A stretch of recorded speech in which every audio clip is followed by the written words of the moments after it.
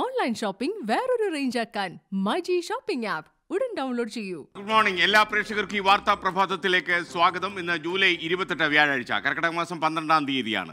3 മണിക്കൂർ ദൈർഘ്യത്തിൽ പോകുന്ന മോർണിംഗ് ഷോ ആരംഭിക്കുന്നു. നിങ്ങളുടെ എല്ലാം അനുവാദത്തോടെ, ലോകമെമ്പാടും ഇരുന്ന് ഈ തത്സമയം കാണാൻ തയ്യാറെടുത്ത എല്ലാ പ്രേക്ഷകരുടെയും അനുമതിയോടെ നമ്മൾ ആരംഭിക്കുന്നു good morning with R Sreekandan Nair.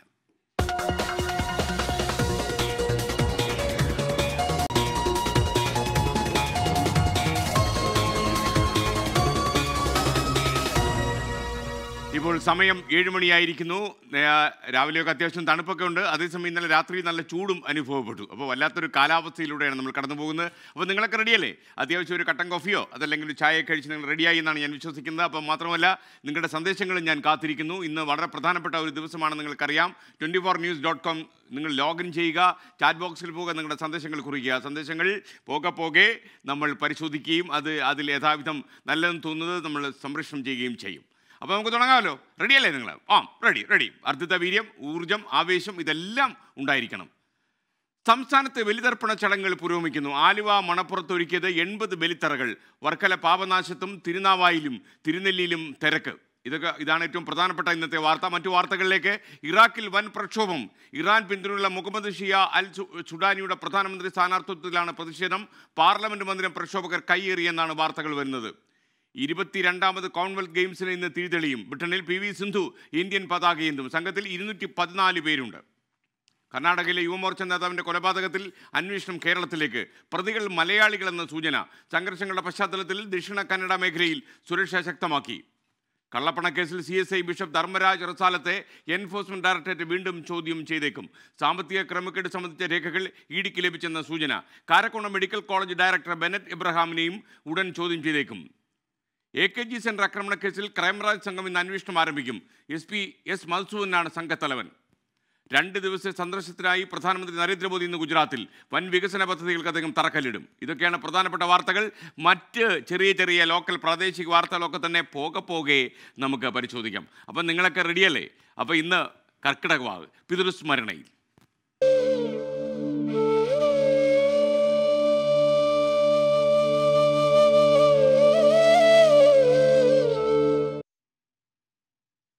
പിതൃക്കളുടെ സ്മരണയിൽ വിശ്വാസികൾ ബലിതർപ്പണം നടത്തുന്നു. കേരളത്തിൻ്റെ വിവിധ ഭാഗങ്ങളിൽ ആലുവ, തിരുനെല്ലി, വർക്കല തുടങ്ങിയ വിവിധ കേന്ദ്രങ്ങളിൽ വളരെ പുലർച്ചയോടെ തന്നെ ചടങ്ങുകൾ ആരംഭിച്ചു. തത്സമയ വിവരങ്ങളുമായി 24 റിപ്പോർട്ടേഴ്സ് നമുക്കൊപ്പം ചേരുന്നു മോർണിംഗ് ഷോയിൽ. തിരുവല്ലത്ത് പരശുരാമ ക്ഷേത്രത്തിൽ നിന്ന് VA ഗിരീഷ്, എറണാകുളം ആലുവയിൽ നിന്ന് രാഹുൽ സുരേഷ്, വയനാട് തിരുനെല്ലിയിൽ നിന്ന് ദീപക് മലയമ്മ, മലപ്പുറം തിരുനാവായിൽ നിന്ന് ഷഖത്ത് റഹ്മാൻ, വർക്കല പാപനാശത്ത് നിന്ന് ശ്രീകാന്ത് എന്നിവർ തത്സമയം ചേരുന്നു. എല്ലാവർക്കും സുപ്രഭാതം. Good morning guys. Good morning. അപ്പോൾ ഏറ്റവും ആദ്യം നമ്മൾ തിരുവനന്തപുരത്തേക്ക് പരശുരാമ ക്ഷേത്രത്തിലെ തിരുവല്ലം പരശുരാമ ക്ഷേത്രം വളരെ പ്രശസ്തമായ ക്ഷേത്രമാണ്. അവിടെ നിന്ന് VA ഗിരീഷാണ് നമുക്കൊപ്പം ചേരുന്നത്. ഗിരീഷ്, അവിടെ ചടങ്ങുകൾ എങ്ങനെ പുരോഗമിക്കുന്നു? ഒരുപക്ഷേ 2 കൊല്ലത്തെ ഇടവേളയ്ക്ക് ശേഷം ഏറ്റവും ആവേശഭരിതരായിട്ടാണ് ഭക്തജനങ്ങൾ എത്തിയിട്ടുള്ളത് എന്ന് ഞാൻ മനസ്സിലാക്കുന്നു. ബലിതർപ്പണ ചടങ്ങുകളുടെ ഏറ്റവും ലേറ്റസ്റ്റ് ആയിട്ടുള്ള അപ്ഡേറ്റ്സ് എന്തൊക്കെയാണ്? SKN തിരുവല്ലം പരശുരാമ സ്വാമി ക്ഷേത്രത്തിൽ ബലിതർപ്പണ ചടങ്ങുകൾ പുലർച്ചെ തന്നെ തുടങ്ങി. 2:30 ഈ ചടങ്ങുകൾ തുടങ്ങിയത്. നമുക്കറിയാം, വളരെ വലിയ ഒരു ഭക്തജന തിരക്ക് ഇവിടെ അനുഭവപ്പെടുന്നുണ്ട്. ഇതിന് ഏറ്റവും പ്രധാനപ്പെട്ട കാരണം, കഴിഞ്ഞ 2 വർഷമായി പൂർണ്ണമായി അല്ലെങ്കിൽ ഭാഗികമായി മുടങ്ങിയിരുന്ന ചടങ്ങുകളാണ്. ക്ഷേത്രത്തിനകത്ത് പ്രതീകാത്മകമായി മാത്രം നടത്തിയിരുന്ന ചടങ്ങുകളായിരുന്നു കോവിഡ് കാലത്തെങ്കിൽ ഇത്തവണ വിപുലമായ സജ്ജീകരണങ്ങളാണ് ഇതുമായി ബന്ധപ്പെട്ട ബലിതർപ്പണവുമായി ബന്ധപ്പെട്ട തിരുവല്ലത്ത് ഒരുക്കിയിരിക്കുന്നത്. ഇത് നേരത്തെ തന്നെ അധികാരികൾ മുൻകൂട്ടി ആസൂത്രണം ചെയ്തിരുന്നു. ഇതിന് ഏറ്റവും പ്രധാനപ്പെട്ട ഒരു കാരണം, നേരത്തെയൊക്കെ ഈ കോവിഡിന് മുമ്പൊക്കെ ശംഖുമുഖ കടപ്പുറം വലിയ തരത്തിൽ ബലിതർപ്പണ ചടങ്ങുകൾക്ക് സാക്ഷ്യം വഹിച്ചിരുന്ന ഒരു സ്ഥലമായിരുന്നു. എന്നാൽ ഇത്തവണ തീരം ഇടിയുന്ന ഒരു സാഹചര്യം, അതോടൊപ്പം തന്നെ സുരക്ഷാ ഭീഷണി, ഇതെല്ലാം കണക്കിലെടുത്തുകൊണ്ട് ശംഖുമുഖത്തെ ബലിതർപ്പണ ചടങ്ങുകൾ പൂർണ്ണമായും ഒഴിവാക്കിയിരിക്കുകയാണ്. അതുകൊണ്ട് തന്നെ തിരുവല്ലത്തേക്ക് വളരെ വലിയൊരു ഭക്തജന തിരക്ക് രാവിലെ മുതൽ തന്നെ അനുഭവപ്പെടുന്നുണ്ട്. ഏതാണ്ട് 2 കിലോമീറ്ററോളം നീളത്തിലുള്ള ക്യൂ ഇവിടെ കാണുന്നുണ്ട്. രാവിലെ 2:30 മുതൽ തന്നെ, പുലർച്ചെ 2:30 മുതൽ തന്നെ ആൾക്കാർ ഇവിടെ എത്തുകയും ബലിതർപ്പണ ചടങ്ങുകളിൽ പങ്കെടുക്കുകയും ചെയ്യുന്നുണ്ട്. ഇതിനുവേണ്ടി തിരുവല്ലത്ത് പ്രത്യേകം ബലിമണ്ഡപങ്ങൾ, പ്രത്യേകമായി നേരത്തെ ബലിത്തറകൾ അല്ലാതെ തന്നെ മണ്ഡപങ്ങൾ പ്രത്യേകമായി തയ്യാറാക്കുകയും ചെയ്തു. താൽക്കാലികമായി ഇത്തരം ബലിമണ്ഡപങ്ങളിൽ ഒരേ സമയം തന്നെ ഏതാണ്ട് 2000-ഓളം പേർക്ക് ഒരേ സമയം ബലിതർപ്പണ ചടങ്ങുകൾ നടത്തുന്നതിനുള്ള ഒരു ക്രമീകരണമാണ് ഏർപ്പെടുത്തിയിരിക്കുന്നത്. പുരോഹിതൻ പറഞ്ഞു നൽകുന്ന നിർദ്ദേശങ്ങൾ അനുസരിച്ചുകൊണ്ട് ബലിതർപ്പണ ചടങ്ങുകൾ പൂർത്തിയാക്കുക, അതിനുശേഷം ക്ഷേത്രത്തിൽ ദർശനം നടത്തി തിരിച്ചു പോകുന്ന ഒരു രീതിയിലേക്കാണ് ഇവിടുത്തെ ക്രമീകരണങ്ങൾ. ഏതായാലും ഇവിടെ നേരത്തെ തന്നെ ഒരു നിർദ്ദേശമുണ്ടായിരുന്നു. ഈ കോവിഡ് പൂർണ്ണമായും വിട്ടുമാറിയിട്ടില്ലാത്തതിനാൽ തന്നെ ഈ പുഴയിൽ ക്ഷേത്രത്തോട് ചേർന്നുള്ള ഈ പുഴയിൽ കുളിക്കുന്നതിനുള്ള വിലക്കുണ്ട്. ആ വിലക്ക് ഇപ്പോഴും നിലനിൽക്കുന്നുണ്ട്. ബാക്കി എല്ലാ ചടങ്ങുകളും നേരത്തെ നടക്കുന്ന ചടങ്ങുകൾ പോലെ തന്നെ ഇപ്പോഴും നടന്നുകൊണ്ടിരിക്കുകയാണ്. വളരെ വലിയ തിരക്ക്. 2 ബലിമണ്ഡപങ്ങളാണ് ക്ഷേത്രത്തോട് ചേർന്ന് താൽക്കാലികമായി തയ്യാറാക്കിയിട്ടിരിക്കുന്നത്. ഇതിനുശേഷം ഇവിടുത്തെ ചടങ്ങുകൾക്ക് ശേഷം ബലിത്തറകളിൽ ഇത് നിക്ഷേപിച്ച് അല്ലെങ്കിൽ ഇതിന് നിക്ഷേപിച്ച ശേഷം ഭക്തർക്ക് ക്ഷേത്രത്തിൽ ദർശനം നടത്തി തിരിച്ചു പോകുന്നതിനുള്ള ക്രമീകരണം ഏർപ്പെടുത്തിയിട്ടുണ്ട്. വിവിധ സ്ഥലങ്ങളിൽ നിന്ന് രാവിലെ മുതൽ തന്നെ ബസ് സർവീസുകൾ, പുലർച്ചെ മുതൽ തന്നെ ബസ് സർവീസുകൾ തിരുവല്ലത്തേക്ക് പ്രത്യേകമായി ഷെഡ്യൂൾ ചെയ്തിട്ടുണ്ട്. തിരക്കിനനുസരിച്ചുള്ള പോലീസ് സംവിധാനവും ഇവിടെ ഏർപ്പെടുത്തിയിട്ടുണ്ട്. വനിതാ പോലീസ് അടക്കമുള്ള കൂടുതൽ പോലീസ് ഉദ്യോഗസ്ഥരെ ഇവിടേക്ക് വിന്യസിക്കുകയും ചെയ്തിട്ടുണ്ട്. മാത്രമല്ല 3 കിലോമീറ്റർ ചുറ്റളവിൽ CCTV ക്യാമറകൾ സ്ഥാപിക്കുകയൊക്കെ ചെയ്തുകൊണ്ടാണ് ഈ സുരക്ഷാ ക്രമീകരണങ്ങൾ ഏർപ്പെടുത്തിയിരിക്കുന്നത്. നമുക്ക് ദൃശ്യങ്ങൾ കാണുന്ന പോലെ ഇപ്പോൾ ഒരു ബലിമണ്ഡപത്തിൽ ബലിതർപ്പണ ചടങ്ങുകൾ നടക്കുകയാണ്. മറ്റ് ഉള്ളവർ, ഇതിന് വേണ്ടി വന്നവർ, ബലിതർപ്പണത്തിനായി എത്തുന്നവർ കാത്തു നിൽക്കുന്ന ഒരു കാഴ്ചയാണ് നമുക്ക് കാണാൻ കഴിയുന്നത്. 2 ബലിമണ്ഡപങ്ങളാണ് ഇത്തവണ ഒരുക്കിയിരിക്കുന്നത്. ഒരു ബലിമണ്ഡപത്തിൽ ചടങ്ങുകൾ നടക്കുക, അതേസമയം തന്നെ മറ്റ് ബലിമണ്ഡപത്തിൽ ഈ ചടങ്ങുകൾക്ക് ശേഷം ഇത് അടുത്ത തർപ്പണ ചടങ്ങുകൾക്കായി അത് ഒരുക്കുക. ഇത്തരത്തിലുള്ളൊരു ക്രമീകരണമാണ്. ആളുകൾക്ക് വലിയ തിരക്കില്ലാതെ, കൂടുതൽ മുഷിപ്പില്ലാതെ, കൂടുതൽ ഇവിടെ വെയിറ്റ് ചെയ്യാതെ മറ്റ് ചടങ്ങുകൾ പൂർത്തിയാക്കി പോകുന്നതിനുള്ള ഒരു ക്രമീകരണമാണ് ഏർപ്പെടുത്തിയിരിക്കുന്നത്. കഴിഞ്ഞ ഒരു 2 വർഷം മുടങ്ങിക്കൊടുന്നതിനാൽ തന്നെ പല സ്ഥലങ്ങളിലും ബലിതർപ്പണത്തിൽ വൻ തിരക്ക് അനുഭവപ്പെടുന്നു എന്നാണ് ഞങ്ങളുടെ വിവിധ ബ്യൂറോകൾ റിപ്പോർട്ട് ചെയ്യുന്നത്. ആലുവ മണപ്പുറത്ത് ഞങ്ങളുടെ പ്രതിനിധി രാഹുൽ സുരേഷ് ഉണ്ട്. രാഹുൽ സുരേഷ് നമുക്കൊപ്പം ചേരുന്നു. രാഹുൽ, ആലുവയിലെ അവസ്ഥ എന്താണ്? വൻ ജനത്തിരക്ക് അവിടെ അനുഭവപ്പെടുന്നു എന്നാണ് അവിടെ നിന്ന് റിപ്പോർട്ടുകൾ ലഭിച്ചിട്ടുള്ളത്. എന്തൊക്കെയാണ് വിശദവിവരങ്ങൾ? കഴിഞ്ഞ 2 വർഷവും കോവിഡും പ്രളയവും മൂലം ആലുവയിലും കാര്യമായ പരിപാടികൾ ഉണ്ടായില്ല. കോവിഡ് പ്രതിസന്ധികൾ നീങ്ങിയതോടെയാണ് ദേവസ്വം വിപുലമായ പരിപാടികൾ ഈ ആലുവയിൽ നടത്തിയത്. 80 ബലിത്തറകളാണ് ആലുവ മണപ്പുറത്ത് സജ്ജീകരിച്ചിട്ടുള്ളത്. പുലർച്ചെ 4 മണിയോടെ മേൽശാന്തി മുല്ലപ്പള്ളി ശങ്കരൻ നമ്പൂതിരിയുടെ മുഖ്യ കാർമ്മികത്വത്തിലാണ് പരിപാടികൾ ഔദ്യോഗികമായി തുടങ്ങിയത്. എന്നാൽ ഇന്നലെ രാത്രി 9 മണി മുതൽ ചടങ്ങുകൾ തുടക്കമായിരുന്നു. എന്നാൽ രാത്രി കനത്ത മഴയായിരുന്നു. അതുകൊണ്ട് കാര്യമായ ഭക്തജനങ്ങൾ ആലുവയിലേക്ക് എത്തിയിരുന്നില്ല. അതിൻ്റെ പ്രതിഫലമായി ഇപ്പോൾ വലിയ തിരക്കാണ് ആലുവയിൽ നേരിടുന്നത്. 80 ബലിത്തറകളിലും കാര്യമായി തന്നെ തിരക്കുണ്ട്, വലിയ ക്യൂ ഉണ്ട്. ദൃശ്യങ്ങളിൽ കാണുന്ന പോലെ തന്നെ വലിയ ഭക്തജന തിരക്ക് ആലുവ മണപ്പുറത്ത് ദൃശ്യമാണ്. ഒപ്പം തന്നെ സഹായങ്ങൾക്കായി 750 പോലീസ് ഉദ്യോഗസ്ഥരെയാണ് ഇവിടെ നിയോഗിച്ചിട്ടുള്ളത്. ദൃശ്യങ്ങൾ കാണുന്ന പോലെ തന്നെ നേവി, ഫയർഫോഴ്സ് ഉൾപ്പെടെയുള്ളവരുടെ സഹായം തേടിയിട്ടുണ്ട്. ഒപ്പം തന്നെ KSRTC അധിക സർവീസുകൾ നടത്തുന്നുണ്ട്. കാരണം എറണാകുളം ജില്ലയ്ക്ക് പുറമെ ഇടുക്കി, കോട്ടയം, തൃശ്ശൂർ ഉൾപ്പെടെയുള്ള ജില്ലകളിൽ നിന്നും ഭക്തജനങ്ങൾ എത്തുന്ന ഒരിടം കൂടിയാണ് ആലുവ മണപ്പുറം. അതുകൊണ്ട് കൂടുതൽ ബസ് സർവീസുകളും ആലുവയിലേക്കായി നടത്തുന്നുണ്ട് എന്നാണ് ജില്ലാ ഭരണകൂടം അറിയിക്കുന്നത്. ഇപ്പോൾ അനുകൂലമായ ഒരു കാലാവസ്ഥയായതിനാൽ വലിയ തിരക്കുണ്ട്. ഈ തിരക്ക് ഉച്ചവരെ നീളുമെന്ന ഒരു പ്രതീക്ഷ ദേവസ്വം പങ്കുവെക്കുന്നുണ്ട്. ആ രീതിയിലുള്ള പ്രവർത്തനങ്ങളും കർമ്മങ്ങളുമാണ് ഇപ്പോൾ മുന്നോട്ട് പോയിക്കൊണ്ടിരിക്കുന്നത്. Okay, thank you Rahul Suresh. ബലിതർപ്പണത്തിൻ്റെ കൂടുതൽ വിവരങ്ങൾ വിവിധ സ്ഥലങ്ങളിൽ നിന്ന് വന്നുകൊണ്ടിരിക്കുകയാണ്. വയനാട് തിരുനെല്ലിയിലും വൻ ഭക്തജനത്തിരക്ക് അനുഭവപ്പെടുന്നു എന്നാണ് നമ്മൾ മനസ്സിലാക്കുന്നത്. ഒരുപക്ഷെ ഈ കർക്കിടകവാവ് ദിനത്തിൽ തിരുനെല്ലിയിലേക്ക് ഒരുപാട് ഭക്തജനങ്ങൾ എത്തിച്ചേർന്നുണ്ട്. ഒരു ഇടവേളയ്ക്ക് ശേഷമായതുകൊണ്ട് തിരുനെല്ലിയിൽ കൂടുതൽ ആളുകൾ എത്തിയെന്നാണ് മനസ്സിലാക്കുന്നത്. വിശദാംശങ്ങളുമായി ദീപക് മലയമ്മ നമുക്കൊപ്പം ചേരുന്നു. ദീപക്, സുപ്രഭാതം. ദീപക്, അവിടെ എന്താണ് തിരുനെല്ലിയിലെ കാഴ്ചകൾ? വിവരങ്ങൾ പറയൂ. Very good morning. ഞാൻ നിൽക്കുന്നത് തിരുനെല്ലി പാപനാശിനി പുഴയ്ക്ക് തൊട്ടരികിലാണ്. ഇവിടെയാണ് ബലിതർപ്പണ ചടങ്ങുകൾ പുരോഗമിക്കുന്നത്. ഇതിനോടകം തന്നെ 10,000-ലധികം ആളുകൾ ഇവിടെ ചടങ്ങുകൾ പൂർത്തിയാക്കി മടങ്ങി എന്നുള്ളതാണ് ദേവസ്വത്തിൻ്റെ ഒരു കണക്ക്. 1,00,000 ആളുകളെ ദേവസ്വം പ്രതീക്ഷിക്കുകയും ചെയ്യുന്നുണ്ട്. നേരത്തെ ഗിരീഷൻ ഉൾപ്പെടെ എല്ലാവരും സൂചിപ്പിച്ചതുപോലെ കോവിഡ് ആയത് കാരണം 2 വർഷക്കാലത്ത് ഇവിടെ ചടങ്ങുകളൊന്നും തന്നെ നടത്താൻ സാധിക്കുന്ന സാഹചര്യം ഉണ്ടായിരുന്നില്ല. അതിനുശേഷം ഇപ്പോൾ സജീവമായിക്കൊണ്ട് തന്നെ 10 കർമ്മികളുടെ നേതൃത്വത്തിലാണ് ഒരേ സമയം 300-ലധികം ആളുകൾക്ക് ബലിതർപ്പണം ബലിതർപ്പണം നടത്താനുള്ള സൗകര്യങ്ങളാണ് ഏർപ്പാട് ചെയ്തിട്ടുള്ളത്. അത് പുരോഗമിച്ചുകൊണ്ടിരിക്കുന്നു. ഈ പുഴയിൽ നിന്നും ഒഴുകിയെത്തുന്ന വെള്ളമെടുത്ത് ആദ്യം അത് തളിച്ച് ബലിത്തറ വൃത്തിയാക്കുന്നു. അതിനുശേഷം പിണ്ടം വെച്ച് അതിലേക്ക് പിതൃക്കളെ ആവാഹിക്കുന്നു എന്നുള്ള ആണ് സങ്കല്പം. ഒരു വർഷത്തേക്ക് അന്നമൂട്ടുന്നു എന്നുള്ള കാഴ്ചപ്പാടോടുകൂടി പിതൃക്കളുടെ സ്മരണയിൽ വിശ്വാസികളെല്ലാം തന്നെ ബലിതർപ്പണ ചടങ്ങുകൾ നടത്തിക്കൊണ്ടിരിക്കുകയാണ്. കർമ്മികൾ കൃത്യമായി നിർദ്ദേശങ്ങൾ എത്തിയിട്ടുള്ള ഓരോ വിശ്വാസികൾക്കും നൽകുന്നുണ്ട്. ഈ ബ്രഹ്മഗിരി മലനിരകൾക്ക് താഴ്വാരത്തായിക്കൊണ്ടാണ് തിരുനെല്ലി ക്ഷേത്രമുള്ളത്. ദക്ഷിണ കാശി എന്നറിയപ്പെടുന്നു. അതുകൊണ്ട് തന്നെ ഇവിടേക്ക് ബലിതർപ്പണ ചടങ്ങുകൾ നടത്തുന്നതിന് വേണ്ടി സംസ്ഥാനത്തിൻ്റെ വിവിധ ഭാഗങ്ങളിൽ നിന്ന് ആളുകൾ പൊതുവെ എത്താറുണ്ട്. ഇത്തവണയും അഭൂതപൂർവമായ തിരക്ക് പൊതുവെ നമുക്ക് തിരുനെല്ലിയിൽ കാണാൻ സാധിക്കുന്നു എന്നുള്ളത് തന്നെ പറയാൻ സാധിക്കും. ഒപ്പം ഇന്നലെ മുതൽ തന്നെ കാട്ടിക്കുളത്ത് നിന്ന് ഈ തിരുനെല്ലി ക്ഷേത്രത്തിൻ്റെ അടുത്തേക്ക് സ്വകാര്യ വാഹനങ്ങൾക്കെല്ലാം തന്നെ നിയന്ത്രണം ഏർപ്പെടുത്തിയിട്ടുണ്ടായിരുന്നു. 31 KSRTC ബസ്സുകൾ ജനങ്ങളെ കൊണ്ടുവരുന്നതിന് വേണ്ടി സർവീസ് ഇതിനോടകം നടത്തുന്നുണ്ട്. ഈ തിരുനെല്ലി കാടിനകത്ത് ഉള്ള ക്ഷേത്രം എന്നുള്ള നിലയ്ക്ക് തന്നെ പോലീസ് കനത്ത സുരക്ഷാ സംവിധാനങ്ങൾ നേരത്തെ തന്നെ ഏർപ്പെടുത്തിയിട്ടുണ്ടായിരുന്നു. SP-യുടെ നേതൃത്വത്തിൽ തന്നെ പോലീസ് സംഘം ഇവിടെ എത്തുകയും സുരക്ഷാ ക്രമീകരണങ്ങൾ വിലയിരുത്തുകയും ഒക്കെ ചെയ്തിട്ടുണ്ടായിരുന്നു. ഇപ്പോൾ ഇന്ന് 3 മണിക്ക് ആരംഭിച്ച ബലിതർപ്പണ ചടങ്ങുകൾ ഇപ്പോഴും പുരോഗമിക്കുകയാണ്. ഏതാണ്ട് 12 മണിയോട് കൂടിയായിരിക്കും ഇവിടെയുള്ള ബലിതർപ്പണ ചടങ്ങുകൾ അവസാനിക്കുക. അതുവരെ ജനങ്ങൾക്ക് ബലിതർപ്പണം നടത്തുന്നതിന് വേണ്ടിയുള്ള ക്രമീകരണമുണ്ട്. ചടങ്ങുകളൊക്കെ ഭംഗിയായിട്ട് ചെയ്യാൻ പറ്റും. ഗംഭീരായി. എല്ലാ വർഷവും ഇവിടെ വരുന്നതാണോ? ഇത് തന്നെയാണ് SKN മുൻപ് 2 വർഷം വരാൻ കഴിയാതിരുന്ന ആളുകൾക്ക് പോലും സംതൃപ്തിയോടുകൂടി അവർക്ക് അവരുടെ പിതാക്കളുടെ സ്മരണയിൽ ചടങ്ങുകൾ പൂർത്തിയാക്കാൻ സാധിച്ചു എന്നുള്ളത് തന്നെയാണ് തിരുനെല്ലിയിൽ നിന്ന് നമുക്ക് പറയാനും സാധിക്കുക. Okay, thank you Deepak Malayamma. മലപ്പുറത്തെ തിരുനാവായിലും വലിയ തിരക്ക് അനുഭവപ്പെടുന്നുവെന്നാണ് ഞങ്ങളുടെ പ്രതിനിധി റിപ്പോർട്ട് ചെയ്യുന്നത്. ഷഹദ് റഹ്മാൻ അവിടെ തിരുനാവായിൽ നിന്ന് ചേരുന്നു. ഷഹദ്, സുപ്രഭാതം. ഷഹദ്, അവിടെ നിന്നുള്ള വാർത്തകൾ എന്തൊക്കെയാണ്? Updates. SKN very good morning. ഇപ്പോൾ SKN സൂചിപ്പിച്ചതുപോലെ തന്നെ ഞാൻ തിരുനാവായ ശിവക്ഷേത്രത്തിലാണുള്ളത്. ഇവിടെ പുലർച്ചെ 2 മണി മുതൽ തന്നെ അവർ തങ്ങളുടെ പിതൃക്കൾക്ക് മോക്ഷത്തിനായി ബലി അർപ്പിക്കാനായി ഇവിടെ വിശ്വാസികൾ എത്തി കഴിഞ്ഞിട്ടുണ്ടായിരുന്നു. ഇതിനോടകം തന്നെ ആയിരങ്ങൾ ഇപ്പോൾ ഇവിടെ ബലി അർപ്പിച്ച് അവരുടെ വീടുകളിലേക്ക് മടങ്ങിയിട്ടുണ്ട്. ഇപ്പോഴും ആയിരങ്ങൾ ഇവിടെ ഈ ചടങ്ങുകളിൽ പങ്കെടുത്തുകൊണ്ടിരിക്കുകയാണ്. അതിൻ്റെ ദൃശ്യങ്ങളാണ് നമ്മൾ കാണുന്നത്.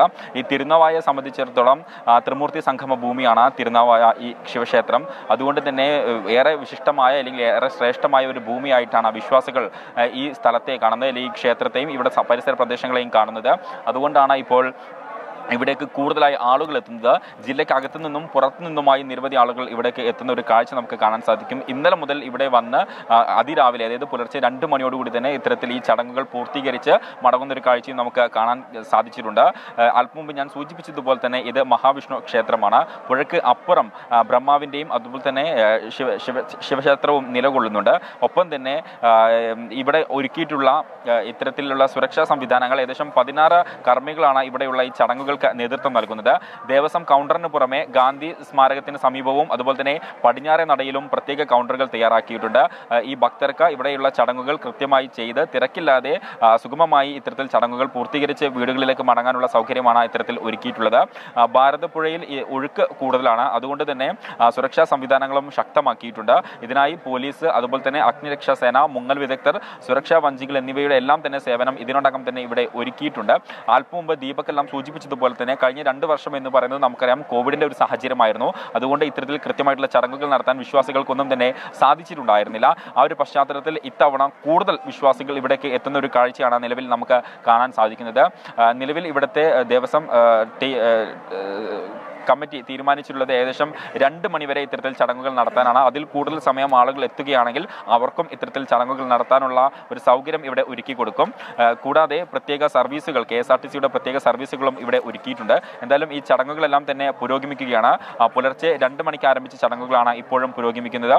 ജില്ലയ്ക്കകത്തു നിന്നും പുറത്തു നിന്നുമായി നിരവധി വിശ്വാസികളാണ് ഈ ചടങ്ങുകളിൽ പങ്കെടുക്കാനായി ഇവിടെ എത്തിച്ചേർന്നിട്ടുള്ളത്. SKN. ഓക്കെ, വളരെ നന്ദി. ഷഹദ് റഹ്മാനാണ് തിരുനാവായിൽ നമുക്കൊപ്പം ചേർന്നത്. പിതൃക്കളുടെ സ്മരണ വിശ്വാസികൾ കേരളത്തിലെ പല സ്ഥലങ്ങളിലും ബലിതർപ്പണം നടത്തുന്ന റിപ്പോർട്ടുകളാണ് നിങ്ങൾ കണ്ടത്. തിരുനെല്ലി, ആലുവ, വർക്കല തുടങ്ങിയ വിവിധ കേന്ദ്രങ്ങളിൽ പുലർച്ചയോടെ ചടങ്ങുകൾ ആരംഭിച്ചു. ആയിരക്കണക്കിന് ആളുകൾ ബലിതർപ്പണം നടത്തി മടങ്ങിപ്പോയി എന്നാണ് നമ്മൾ മനസ്സിലാക്കുന്നത്. വീണ്ടും നമ്മൾ അല്പ മിനിറ്റുകൾ കഴിയുമ്പോൾ നമ്മൾ ഈ വിവിധ സ്ഥലങ്ങൾ വീണ്ടും സന്ദർശിക്കും. അവിടെ നിന്നുള്ള തത്സമയ റിപ്പോർട്ടുകൾ പ്രേക്ഷകർക്ക് പ്രതീക്ഷിക്കാം. മറ്റു വാർത്തകളിലേക്ക് നമ്മൾ കടക്കുന്നു. തിരുവനന്തപുരം മൃഗശാലയിൽ ഇന്നലെ ആകെ ബഹളമായിരുന്നു. 2 അന്തേവാസികൾ മഹാരാഷ്ട്രയിലേക്ക് പോകാൻ മടിച്ചതാണ് കാര്യം. ഏറെ പണിപ്പെട്ടാണ് ജീവനക്കാർ അന്തേവാസികളെ യാത്രയാക്കിയത്. ആരൊക്കെയാണ് പരാതിക്കാരെന്ന് അറിയണ്ടേ? അവരിലേക്ക് നമുക്കൊന്ന് പോകാം. പൂനെ മൃഗശാലയിൽ നിന്നും ഇന്നലെ രാവിലെയോടെ ഒരു ജോഡി കൂരമാനെയും ഒരു ആഫ്രിക്കൻ ഗ്രേ പാരറ്റിനെയും തിരുവനന്തപുരം മൃഗശാലയിൽ എത്തിച്ചു. ഇന്ത്യൻ സൂസിൽ നമ്മൾ മൃഗങ്ങളെ കൈമാറ്റം ചെയ്യുകയാണ് ചെയ്യുന്നത്. അതായത് നമുക്കൊരു മൃഗത്തിനെ വാങ്ങിക്കാനോ അങ്ങനെ ചെയ്യാൻ പറ്റത്തില്ല. സ്റ്റാമ്പ് എക്സ്ചേഞ്ച് ചെയ്യുന്നത് പോലെ തന്നെ എക്സ്ചേഞ്ച് ചെയ്യാം. അതായത് പൂനെയിൽ നിന്നും മൃഗങ്ങളെ എത്തിച്ച സ്ഥിതിക്ക് പകരം തിരുവനന്തപുരം മൃഗശാലയിൽ നിന്നും മൃഗങ്ങളെ നൽകണമെന്നർത്ഥം. കൊണ്ടുപോകാനായി പൂനെ മൃഗശാല ഡയറക്ടർ തന്നെ നേരിട്ടെത്തിയിട്ടുണ്ട്. Purpose of this animal exchange program was to infuse new bloodline in the extant population and to fulfill the demand of public display. Thiruvananthapuram മൃഗശാലയിൽ നിന്നും പൂനെ മൃഗശാലയിലേക്ക് 2 കാട്ടുപോത്തുകളെയും 2 കഴുതപ്പുലികളെയും മാറ്റുകയാണ്. അതിൻ്റെ നടപടികളാണ് തിരുവനന്തപുരത്തെ മൃഗശാലയിൽ പുരോഗമിക്കുന്നത്. എൻ്റെ പിന്നിൽ കാണുന്ന കൂട്ടിലാണ് കാട്ടുപോത്തുകളെ കയറ്റുന്നത്. വളരെ ശ്രമകരമായ ജോലിയാണ് തിരുവനന്തപുരം മൃഗശാലയിലെ ജീവനക്കാർ ചെയ്തുകൊണ്ടിരിക്കുന്നത്. മഹാരാഷ്ട്രയ്ക്ക് കൊണ്ടുപോകേണ്ടിയിരിക്കുന്നതിനാൽ നേരത്തെ തന്നെ 2 കാട്ടുപോത്തുകളെയും കൂട്ടിൽ കയറ്റിയിരുന്നു. പൂനെയിൽ നിന്ന് കൊണ്ടുവന്ന കൂട് ഒരു വിധത്തിൽ ജീവനക്കാർ ഈ കൂടിനോട് ചേർത്ത് വെച്ചു. പിന്നെ കാട്ടുപോത്തിനെ കയറ്റാനുള്ള ശ്രമമായി.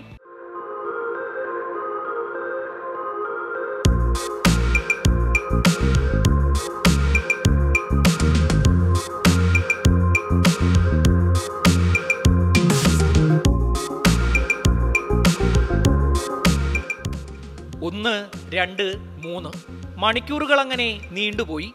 കാട്ടുപോത്തുകൾക്ക് യാതൊരു കൂസലുമില്ല.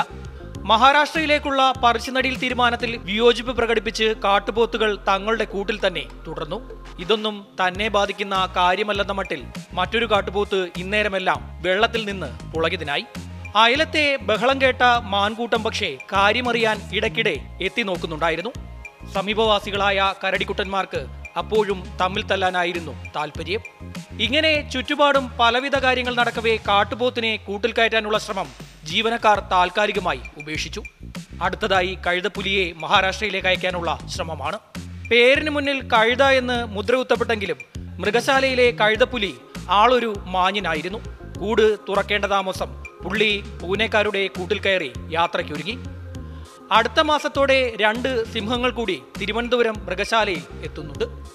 കഴുതപ്പുലികൾ 2ഉം ഇതിനോടകം തന്നെ കൂട്ടിനുള്ളിൽ കയറി. പക്ഷേ മഹാരാഷ്ട്രയിലേക്കുള്ള യാത്രയെ കാട്ടുപോത്ത് ഇതുവരെ അംഗീകരിച്ചിട്ടില്ല. അതുകൊണ്ട് തന്നെ അത് കൂട്ടിൽ തന്നെ തുടരുകയാണ്. സമയപരിധി അവസാനിച്ചിരിക്കുന്നതിനാൽ കാട്ടുപോത്തിനെ കൂട്ടിൽ കയറ്റുന്ന ദൃശ്യങ്ങൾ പകർത്താൻ ഞങ്ങൾ കാത്തു നിൽക്കുന്നില്ല. ക്യാമറമാൻ നന്ദകിഷോറിനൊപ്പം ശ്യാമാർ ബാബു, 24 തിരുവനന്തപുരം. എന്തായാലും സൂവിൽ ബഹളം എന്ന് പറഞ്ഞപ്പോൾ ചില പ്രേക്ഷകർക്ക് തെറ്റിദ്ധരിച്ചിട്ടുണ്ട്. പ്രേക്ഷകർ വിചാരിക്കുന്നത് എന്താ അവിടെ പ്രശ്നം എന്നുള്ളതാണ്. ഇപ്പോൾ സമയം 7 മണി കഴിഞ്ഞ 17 സുള്ളിയിലെ യുവമോർച്ച നേതാവിൻ്റെ കൊലപാതകത്തിൽ പ്രതികൾ മലയാളികളെന്ന സൂചന. പ്രതികളെക്കുറിച്ച് വിവരം ലഭിച്ചെന്ന് മംഗളൂരു എസ് പി പറഞ്ഞു. കർണാടക പോലീസിൻ്റെ പ്രത്യേക സംഘം അന്വേഷണത്തിൻ്റെ ഭാഗമായി കേരളത്തിൽ എത്തിച്ചേരും. കർണാടക പോലീസ് മേധാവി നമ്മുടെ സംസ്ഥാന DGPയുടെ സഹായം തേടിക്കഴിഞ്ഞു. ഇക്കാര്യത്തിൽ കാസർഗോഡ് നിന്ന് അരുൺ പൂപ്പറമ്പ വിശദാംശങ്ങളുമായി ചേരുന്നു. അരുൺ, ഗുഡ് മോർണിംഗ്, വിവരങ്ങൾ പറയൂ. SKN good morning. ഈ യുവമോർച്ച നേതാവിൻ്റെ കൊലപാതകത്തിന് പിന്നിൽ മലയാളിയാണെന്ന പോലീസിൻ്റെ നിഗമനത്തിൽ പ്രധാനപ്പെട്ട 2 കാരണങ്ങളാണ്. അതിലൊന്ന് ഈ കൊലപാതക സംഘത്തിന് എത്തിയ ബൈക്ക് ഈ കേരള രജിസ്ട്രേഷനിലുള്ള ബൈക്കാണെന്നാണ് ദൃക്സാക്ഷികളുടെ മൊഴി. അതാണ് ഏറ്റവും പ്രധാനപ്പെട്ട കാരണം. മറ്റൊന്ന്, ഈ ഒരാഴ്ച മുമ്പ് ഈ ബെല്ലാരെ എന്ന പ്രദേശത്ത് മറ്റൊരു കൊലപാതകം നടന്നിരുന്നു. അത് കാസർഗോഡ് മൊഗ്രാൽ സ്വദേശിയുടെ കൊലപാതകമായിരുന്നു. ഈ കൊലപാതകത്തിൽ 8 അംഗ സംഘം ഈ യുവാവിനെ മർദ്ദിച്ചു കൊലപ്പെടുത്തിയെന്നായിരുന്നു കേസ്. ഈ 8 അംഗ സംഘത്തിലെ 8 പേരും BJP RSS പ്രവർത്തകരായിരുന്നു. അതുകൊണ്ട് തന്നെ അതിലൊരു വൈരാഗ്യമാണ് പ്രവീണിന്റെ കൊലപാതകത്തിലേക്ക് നയിച്ചതെന്ന നിഗമനത്തിൽ പോലീസ് ഇന്നലെ തന്നെ എത്തിയിരുന്നു. അതുകൊണ്ട് തന്നെ ഈ കേസിന് പിന്നിൽ മലയാളികളാണെന്ന ഒരു നിഗമനത്തിലേക്ക് അവിടുത്തെ അതായത് പുത്തൂര് പോലീസ് എത്തുന്നതിൽ പ്രധാനപ്പെട്ട കാരണം ഈ 2 പ്രധാനപ്പെട്ട വിഷയങ്ങളാണ്. എന്തായാലും കേരളത്തിലേക്ക്, അതായത് കാസർഗോട്ടേക്ക് ഉൾപ്പെടെ അന്വേഷണം വ്യാപിപ്പിക്കാനാണ് പോലീസിന്റെ തീരുമാനം. പുത്തൂരു ഡിവൈഎസ്പിയുടെ നേതൃത്വത്തിലുള്ള പ്രത്യേക അന്വേഷണ സംഘമാണ് ഈ കേസ് അന്വേഷിക്കുന്നത്. അതായത് കേരള പോലീസിന്റെ ഉൾപ്പെടെ സഹായം ഇതിൽ തേടിയിട്ടുണ്ട് എന്നതാണ് നമ്മൾ മനസ്സിലാക്കുന്നത്. മറ്റൊരു പ്രധാനപ്പെട്ട കാര്യം, ഇതിൽ ഈ പ്രതികളെ സംബന്ധിച്ച് ചില സൂചനകൾ ലഭിച്ചിട്ടുണ്ട് എന്നതും കൂടി പോലീസ് അറിയിക്കുന്നുണ്ട്. ഇന്നലെ 3 പേരെ പോലീസ് കസ്റ്റഡിയിലെടുത്തിരുന്നു. ഇത് ഈ കൊലപാതകത്തിലെ പ്രതികളെ സഹായിച്ചവരാണ് എന്ന് കരുതുന്ന 3 പേരെയാണ് കസ്റ്റഡിയിലെടുത്തത്. ഇവരെ വിശദമായി ചോദ്യം ചെയ്യുന്നതിലൂടെ ഈ പ്രതികളെ സംബന്ധിച്ച് ചില സൂചനകൾ ലഭിച്ചിട്ടുണ്ടെന്നും ഉടൻ അറസ്റ്റ് ഉണ്ടാകുമെന്നുൾപ്പെടെയുള്ള കാര്യങ്ങളാണ് ഇപ്പോൾ പോലീസിന്റെ ഭാഗത്തുനിന്ന് ലഭ്യമാകുന്ന വിവരം. എന്തായാലും അന്വേഷണം കേരളത്തിലേക്ക് കൂടി വ്യാപിപ്പിക്കുകയാണ്. പ്രത്യേകിച്ച് കാസർഗോഡ് ഉൾപ്പെടെ ഇതിന്റെ അന്വേഷണം ഉണ്ടാവുമെന്നതാണ് ഈ ഘട്ടത്തിൽ മനസ്സിലാക്കുന്നത്. അതേസമയം തന്നെ ഈ കൊലപാതകത്തിന്റെ പശ്ചാത്തലത്തിൽ ഇന്നലെ വലിയ സംഘർഷങ്ങൾ ഈ ദക്ഷിണ കന്നഡ മേഖലയിൽ അരങ്ങേറിയിരുന്നു. പ്രത്യേകിച്ച് പുത്തൂരു, ബെല്ലാരെ, സുള്ളിയ മേഖലയിലാണ് വ്യാപകമായിട്ടുള്ള സംഘർഷങ്ങൾ അരങ്ങേറിയത്. ഇതിന്റെ പശ്ചാത്തലത്തിൽ അവിടെ പോലീസ് ശക്തമായ സുരക്ഷ ഒരുക്കിയിട്ടുണ്ട്. 3 താലൂക്കുകൾ ഇപ്പോഴും നിരോധനാജ്ഞ തുടരുകയാണ്. ഏതെങ്കിലും രീതിയിൽ സംഘർഷ സാധ്യതയുണ്ടെങ്കിൽ കർശനമായ നടപടി സ്വീകരിക്കുമെന്നതാണ് മംഗളൂരു SP ഇതിനകം അറിയിച്ചിട്ടുള്ളത്. എന്തായാലും കൊലപാതകത്തിന്റെ പശ്ചാത്തലത്തിൽ, അതായത് ഒരാഴ്ചക്കിടെ 2 കൊലപാതകമാണ് ഈ ബെല്ലാരെ എന്ന പ്രദേശത്തും അവിടുത്തെ സമീപ പ്രദേശത്തുണ്ടായത്. ഇതിന്റെ പശ്ചാത്തലത്തിൽ ശക്തമായ സുരക്ഷയാണ് ആ മേഖലയിൽ പോലീസ് ഒരുക്കിയിട്ടുള്ളത്. കാര്യക്ഷമമായ അന്വേഷണം നടത്തുമെന്ന് ഇന്നലെ തന്നെ കർണാടക മുഖ്യമന്ത്രി ഉൾപ്പെടെ പറഞ്ഞതാണ്. അതിന്റെ രീതിയിലുള്ള പ്രത്യേക അന്വേഷണ സംഘത്തിന്റെ അന്വേഷണമാണ് ഇപ്പോൾ പുരോഗമിക്കുന്നത്. SKN. Okay, thank you Arun ഭൂപ്പറമ്പ. എന്തായാലും നമ്മുടെ പോലീസ് സംവിധാനം ഉപയോഗിച്ച് കുറ്റവാളി ആരെന്ന് വെച്ചാൽ അവരെ കണ്ടുപിടിക്കട്ടെ. എല്ലാ പ്രേക്ഷകർക്കും വീണ്ടും സ്വാഗതം. ഇപ്പോൾ സമയം 7 മണി കഴിഞ്ഞ് 25 മിനിറ്റ്. രഞ്ജിത് ശ്രീനിയുടെ ഒരു യൂട്യൂബ് സന്ദേശം വായിക്കുക. അദ്ദേഹം പറയുന്നത്, ദയവ് ചെയ്ത് പോലീസ് വരുന്നു, അന്വേഷണം തുടങ്ങുന്നു, കേരളത്തിലെ കുറ്റവാളികൾ കടന്നിട്ടുണ്ട്, അവരെ പിടിക്കുമെന്നൊക്കെ വാർത്ത കൊടുത്ത് കുറ്റവാളികളെ സഹായിക്കരുത് എന്നാണ്. രഞ്ജിത് ശ്രീനി, യഥാർത്ഥത്തിൽ ഇത്തരം വാർത്തകൾ സംപ്രേഷണം ചെയ്യുമ്പോൾ കുറ്റവാളികളെ പിടിക്കാൻ തക്കുന്ന സാഹചര്യം ഒരുക്കാൻ തന്നെയാണ് വാർത്താമാധ്യമങ്ങൾ ശ്രമിക്കുന്നതെന്ന് താങ്കൾ മനസ്സിലാക്കുക. ഇനിയൊരു ഡൽഹി വാർത്തയിലേക്ക്. മന്ത്രിമാരായ വി ശിവൻകുട്ടി, GR അനിൽ, ആന്റണി രാജു എന്നിവർ ഡൽഹിയിലുണ്ടിപ്പോൾ. നേമം ടെർമിനലുമായി ബന്ധപ്പെട്ട് കേന്ദ്ര റെയിൽവേ മന്ത്രി അശ്വിനി വൈഷ്ണവിനെ കണ്ട് നിവേദനം നൽകാനാണ് മന്ത്രിമാരുടെ ഡൽഹി സന്ദർശനം. വിശദാംശങ്ങളുമായി ബൽറാം നെടുങ്ങാടി നമുക്കൊപ്പം ചേരുന്നു. Balram, good morning. മന്ത്രിമാർ എപ്പോഴാണ് ഡൽഹിയിൽ എത്തിച്ചേർന്നത്? എപ്പോഴായിരിക്കും റെയിൽവേ മന്ത്രി അവർ കാണുക? Good morning SKN. കേരളത്തിൽ നിന്നുള്ള 3 മന്ത്രിമാർ, മന്ത്രി വി ശിവൻകുട്ടി, അതോടൊപ്പം തന്നെ മന്ത്രി GR അനിൽ, കൂടാതെ മന്ത്രി ആന്റണി രാജു എന്നിവർ ഇന്നലെ അർദ്ധരാത്രിയോടുകൂടിയാണ് ഡൽഹിയിൽ എത്തിച്ചേർന്നിരിക്കുന്നത്. ഇന്ന് കേരളത്തിന്റെ വികസന പദ്ധതികളുമായി ബന്ധപ്പെട്ട് കേന്ദ്രമന്ത്രിമാരെ കാണാനാണ് ഇവരുടെ ഒരു സന്ദർശന ഉദ്ദേശം എന്നുള്ളത്. അതിൽ ഏറ്റവും പ്രധാനം എന്നുള്ളത് റെയിൽവേയുമായി ബന്ധപ്പെട്ട കാര്യം തന്നെയാണ്. ഈ വന്നിരിക്കുന്ന 3 മന്ത്രിമാരും തിരുവനന്തപുരം ജില്ലയിൽ നിന്നുള്ളവരാണ്. അതുകൊണ്ട് തന്നെ കേരളത്തിൽ നിലവിൽ ആശങ്കയായി ഉണർന്നിരിക്കുന്ന നേമം ടെർമിനൽ, ഈ പദ്ധതി ഉപേക്ഷിക്കുന്നു എന്ന തരത്തിലുള്ള റിപ്പോർട്ടുകളുടെ ഒരു പശ്ചാത്തലത്തിലാണ് ഈ സന്ദർശനം. പദ്ധതി ഉപേക്ഷിക്കരുത് എന്ന് കേന്ദ്ര റെയിൽവേ മന്ത്രിയെ കണ്ട് ആവശ്യപ്പെടും. ഇതോടൊപ്പം തന്നെ Thiruvananthapuram central station, Kochuveli station എന്നിവയുടെ വികസനം സംബന്ധിച്ചുള്ള നിവേദനവും കേന്ദ്ര റെയിൽവേ മന്ത്രി ഉൾപ്പെടെയുള്ളവർക്ക് കൈമാറുന്നുണ്ട്. കേന്ദ്ര റെയിൽവേ സഹമന്ത്രിയെയും റെയിൽവേ ബോർഡ് ചെയർമാനെയും മന്ത്രിമാർ കാണുന്നുണ്ട്. ഇന്ന് വൈകിട്ട് 3 മണിക്കാണ് റെയിൽവേ ബോർഡ് ചെയർമാനെ കാണുന്നത്. 2 മണിക്ക് കേന്ദ്ര റെയിൽവേ സഹമന്ത്രിയെ കാണും. അശ്വിനി വൈഷ്ണവ് കേന്ദ്ര റെയിൽവേ മന്ത്രിയുമായി കൂടിക്കാഴ്ചയ്ക്ക് അന്തിമ സമയം ഇതുവരെയും ആയിട്ടില്ല. എന്തായാലും ഇന്ന് ആ കൂടിക്കാഴ്ചയും ഉണ്ടാകും. കൂടാതെ മറ്റ് വിഷയങ്ങൾ ഉന്നയിച്ചുകൊണ്ട്, വിദ്യാഭ്യാസ വകുപ്പുമായി ബന്ധപ്പെട്ടുള്ള ഉച്ചഭക്ഷണ പദ്ധതി അടക്കമുള്ള വിഷയങ്ങൾ ഉന്നയിച്ചുകൊണ്ട് കേന്ദ്ര വിദ്യാഭ്യാസ മന്ത്രി ധർമ്മേന്ദ്ര പ്രധാനുമായി മന്ത്രി വി ശിവൻകുട്ടി കൂടിക്കാഴ്ച നടത്തുന്നുണ്ട്. ഇതോടൊപ്പം തന്നെയാണ് തൊഴിൽ വിഷയങ്ങൾ അടക്കം ഉന്നയിച്ചുകൊണ്ട് വിവിധ പദ്ധതികൾക്കുള്ള ധനസഹായം ഉൾപ്പെടെയുള്ള കാര്യങ്ങൾ ഉന്നയിച്ചുകൊണ്ട് തൊഴിൽ മന്ത്രി ഭൂപേന്ദർ യാദവിനെയും കേന്ദ്ര ഈ മന്ത്രിമാർ, കേരളത്തിൽ നിന്നുള്ള മന്ത്രിമാർ കാണുന്നുണ്ട്. ഈ നിയമം പദ്ധതിയുമായി ബന്ധപ്പെട്ട കഴിഞ്ഞ ദിവസം BJP നേതാക്കൾ കേന്ദ്രമന്ത്രി വി മുരളീധരന്റെ നേതൃത്വത്തിൽ ഈ കേന്ദ്ര റെയിൽവേ മന്ത്രി അശ്വിനി വൈഷ്ണവിനെ കണ്ട നിവേദനം നൽകിയിരുന്നു. ഇതിൽ അനുകൂലമായ ഒരു പ്രതികരണം റെയിൽവേയുടെ ഭാഗത്തു നിന്ന് ഉണ്ടായി എന്നാണ് ഈ കൂടിക്കാഴ്ചയ്ക്ക് ശേഷം BJP നേതൃത്വം അറിയിച്ചത്. എന്തായാലും ഇന്ന് കേരളത്തിൽ നിന്നുള്ള 3 മന്ത്രിമാർ കൂടി ഈ വിഷയവുമായി കേന്ദ്ര മന്ത്രിമാരെ കാണാൻ എത്തിയിരിക്കുകയാണ്. SKN. Okay, thank you Balram Nedungadi.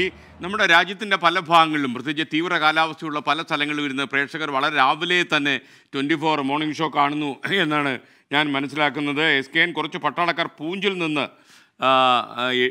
സന്ദേശം അയച്ചിരിക്കുന്നു. പൂഞ്ചിലെ എല്ലാ ജവാന്മാർക്കും ഒരു ബിഗ് ഹായ്, നിങ്ങളൊക്കെ സന്തോഷമായിട്ടിരിക്കുന്നു എന്നാണ് എൻ്റെ വിശ്വാസം. അതുപോലെ വളരെ പ്രധാനപ്പെട്ട ഒരു കാര്യം ബിജു എഴുതി അയച്ചിരിക്കുന്നു.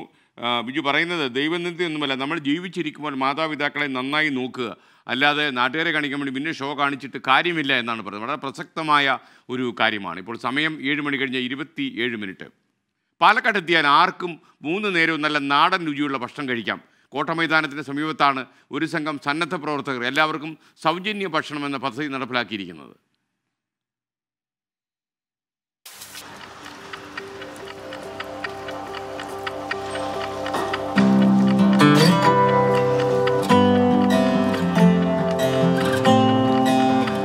രാവിലെ ഇഡ്ഡലി, ദോശ, ഉപ്പുമാവ് എന്നീ പലഹാരങ്ങളും കറിയും. ഉച്ചയ്ക്കും രാത്രിയും സാമ്പാറും ഉപ്പേരിയും അച്ചാറും പപ്പടവും ഒക്കെ അടങ്ങുന്ന നല്ല നാടൻ സദ്യ. മറ്റു ഹോട്ടലുകളെ അപേക്ഷിച്ച് ഇവിടെ ഒരു വ്യത്യാസമുണ്ട്. ഭക്ഷണം കഴിച്ചു മടങ്ങുമ്പോൾ പണം നൽകാനില്ലെങ്കിൽ ആരെയും പേടിക്കേണ്ട. വീണ്ടും വരാം, ആവശ്യത്തിന് കഴിക്കാം. ഒരു നേരത്തെ ഭക്ഷണം വാങ്ങിച്ച് കഴിക്കാനോ അധ്വാനിച്ച് ജീവിക്കാനോ കഴിവില്ലാത്ത ആളുകളാണ്. ആ ഒരു ഉദ്ദേശത്തോടു കൂടിയൊക്കെയാണ് അവരെയും കൂടി ഉൾപ്പെടുത്തി നമുക്കൊരു ഭക്ഷണം കൊടുക്കുക എന്നുള്ള ഉദ്ദേശത്തോടു കൂടിയാണ് നമ്മൾ പാലക്കാട് ആരംഭിക്കുന്നത്. 3 വർഷമായി സന്നദ്ധ സേവന രംഗത്ത് പ്രവർത്തിച്ചു വരുന്ന വിൻബോൺ ലൈഫ് കെയർ പബ്ലിക് ട്രസ്റ്റാണ് ഈ നല്ല ഉദ്യമത്തിന് പിന്നിൽ. ദിവസവും 600ഓളം പേർ ഇവിടെ നിന്ന് ഭക്ഷണം കഴിച്ചു മടങ്ങാറുണ്ടെന്നാണ് സംഘാടകർ പറയുന്നത്.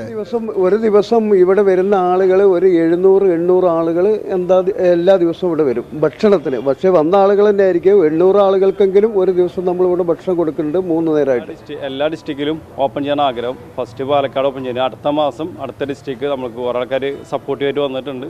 തികച്ചും ഗ്രഹാന്തരീക്ഷത്തിലുള്ള സൗജന്യ ഹോട്ടൽ പട്ടണത്തിലെത്തുന്ന ഡ്രൈവർമാർക്കും വഴിപോക്കർക്കും ജില്ലാ ആശുപത്രിയിലെ കൂട്ടിയിരിപ്പുകാർക്കുമൊക്കെ വലിയ അനുഗ്രഹമാണ്. ഭക്ഷണം 3 നേരം പാവങ്ങൾക്ക് എല്ലാവർക്കും ഇവിടെ വന്ന് കഴിക്കാനുള്ള സംവിധാനം ഇവിടെ ചെയ്തിട്ടുണ്ട്. ഞാൻ ഇവിടെ ഹോസ്പിറ്റലിൽ വന്ന ആളാണ്.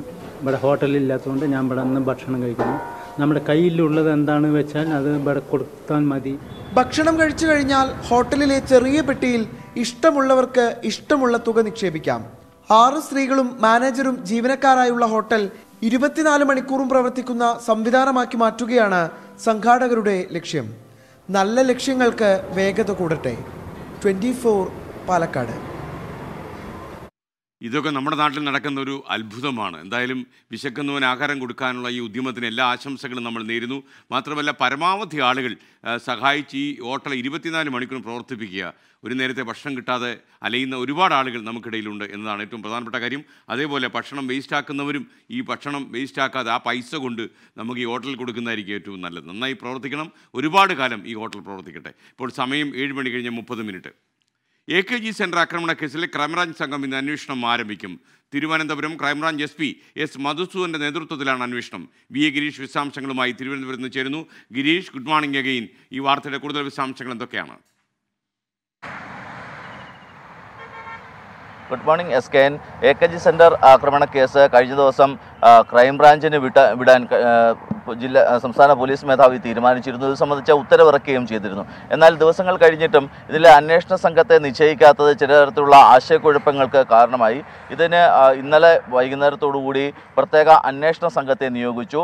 ക്രൈംബ്രാഞ്ച് SP S മധുസൂദൻ്റെ നേതൃത്വത്തിലാണ് ഇനി അന്വേഷണം തുടരുക. ഏതായാലും DYSP ജലീൽ തോട്ടത്തിലായിരിക്കും മുഖ്യ ഉദ്യോഗസ്ഥൻ. കഴിഞ്ഞ 1 മാസമായി വളരെ കൂടുതൽ ചർച്ച ചെയ്യപ്പെടുന്ന ഒരു വിഷയമാണ് AKG സെൻറ്റർ ആക്രമണവും അതിലെ പ്രതിയെ ഇതുവരെ പിടികൂടാൻ പറ്റാത്തതും. സംസ്ഥാന പോലീസ് അന്വേഷിച്ച് ഇതിൽ ഒരു തുമ്പും ലഭിക്കാത്ത ഒരു സാഹചര്യത്തിലാണ് അന്വേഷണം ക്രൈംബ്രാഞ്ചിന് വിടാൻ തീരുമാനിച്ചത്. ഏതായാലും ക്രൈംബ്രാഞ്ചിൻ്റെ അന്വേഷണം ഇന്ന് ആരംഭിക്കും. ഇന്നലെ തന്നെ പോലീസ് ക്രൈംബ്രാഞ്ച് ഈ കാര്യത്തിൽ കേസ് രജിസ്റ്റർ ചെയ്തിട്ടുണ്ട്. ഇന്ന് തൊട്ട് സംശയമുള്ളവരെ ചോദ്യം ചെയ്യുന്നതോടൊപ്പം തന്നെ മുൻ അന്വേഷണ സംഘം ശേഖരിച്ച തെളിവുകൾ കൂടി ഏതായാലും ക്രൈംബ്രാഞ്ച് ഉദ്യോഗസ്ഥർ പരിശോധിക്കുന്നുണ്ട്.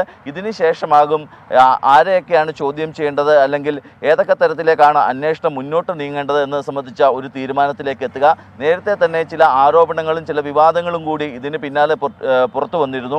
ഈ ഒരു സാഹചര്യത്തിൽ ആ വീഡിയോ ദൃശ്യത്തിലുള്ള CCTV ദൃശ്യത്തിലുള്ള എല്ലാവരെയും ചോദ്യം ചെയ്യുന്നതിനുള്ള ഒരു തയ്യാറെടുപ്പിലാണ് ക്രൈംബ്രാഞ്ച്. ഏതായാലും അന്വേഷണ ഉദ്യോഗസ്ഥർ ഇന്ന് യോഗം ചേരുന്നുണ്ട്. ഇതിനുശേഷമാകും ഏത് തരത്തിലുള്ള അന്വേഷണം വേണമെന്ന കാര്യത്തിൽ ഒരു തീരുമാനത്തിലേക്ക് എത്തുക. SKN. Thank you. VA ഗിരീഷാണ് നമുക്കൊപ്പം ചേർന്ന്. മുഹമ്മദ് കോടാലി പറയുന്നു, SKN ഞാൻ ദുബായിൽ കുക്കാണ്, എൻ്റെ ഓരോ ദിവസവും തുടങ്ങുന്നത് താങ്കളെ കണ്ടുകൊണ്ടാണ് എന്നാണ് മുഹമ്മദ് കോടാലി പറയുന്നത്. വളരെ സന്തോഷം. ഈ മോർണിംഗ് ഷോ താങ്കൾ എല്ലാ ദിവസവും കൃത്യമായി കാണുന്നു അറിയുമ്പോൾ നമുക്ക് സന്തോഷം. 24-നൊപ്പം തന്നെ തുടരുക. ശരത് എസ് പറയുന്നത് നല്ല കാര്യം, ആ ഹോട്ടലിൻ്റെ കാര്യമാണ്. കേരളത്തിലെ എല്ലാ ജില്ലകളിലും ഇത് ഉണ്ടാക്കിയാൽ വളരെ നന്നായി. ആരെങ്കിലുമൊക്കെ മുന്നോട്ട് വരുന്നെങ്കിൽ നമുക്ക് തുടങ്ങാവുന്നതല്ലേ ഉള്ളൂ. അപ്പോൾ ഇനി നമുക്ക് മറ്റൊരു സ്റ്റോറിയിലേക്ക്. ജപ്പാനിൽ ആഴ്ചകളായി ആളുകളുടെ ഉറക്കം കെടുത്തിയ കുരങ്ങിനെ നാട്ടുകാർ കൊന്നു. യാമുഗുച്ചി ജില്ലയിൽ 50-ലധികം ആളുകളെ ആക്രമിച്ച കാട്ടുകുരങ്ങ് തലവനെയാണ് വേട്ടക്കാരുടെ സഹായത്തോടെ നാട്ടുകാർ പിടികൂടി കൊലപ്പെടുത്തി കളഞ്ഞത്. സംഘമായി എത്തിയ കാട്ടുകുരങ്ങാണ് നാട്ടുകാർക്ക് തലവേദനയായത്. മെയ് മാസം മുതലാണ് രാജ്യത്തിന്റെ തെക്ക് പടിഞ്ഞാറ് ഭാഗത്തുള്ള യമാഗുച്ചി പ്രീഫെക്ടറിലെ ഒഗോറി ജില്ലയിൽ കുരങ്ങുകൾ കൂട്ടത്തോടെ എത്തിയത്. പിന്നാലെ കുഞ്ഞുങ്ങളെ മുതൽ മുതിർന്നവരെ വരെ കുരങ്ങുകൾ ആക്രമിക്കാൻ തുടങ്ങി. ചില പ്രദേശത്ത് കുട്ടികളെ വലിച്ചുകൊണ്ടുപോവാനും കുരങ്ങുകൾ ശ്രമം നടത്തിയിരുന്നു.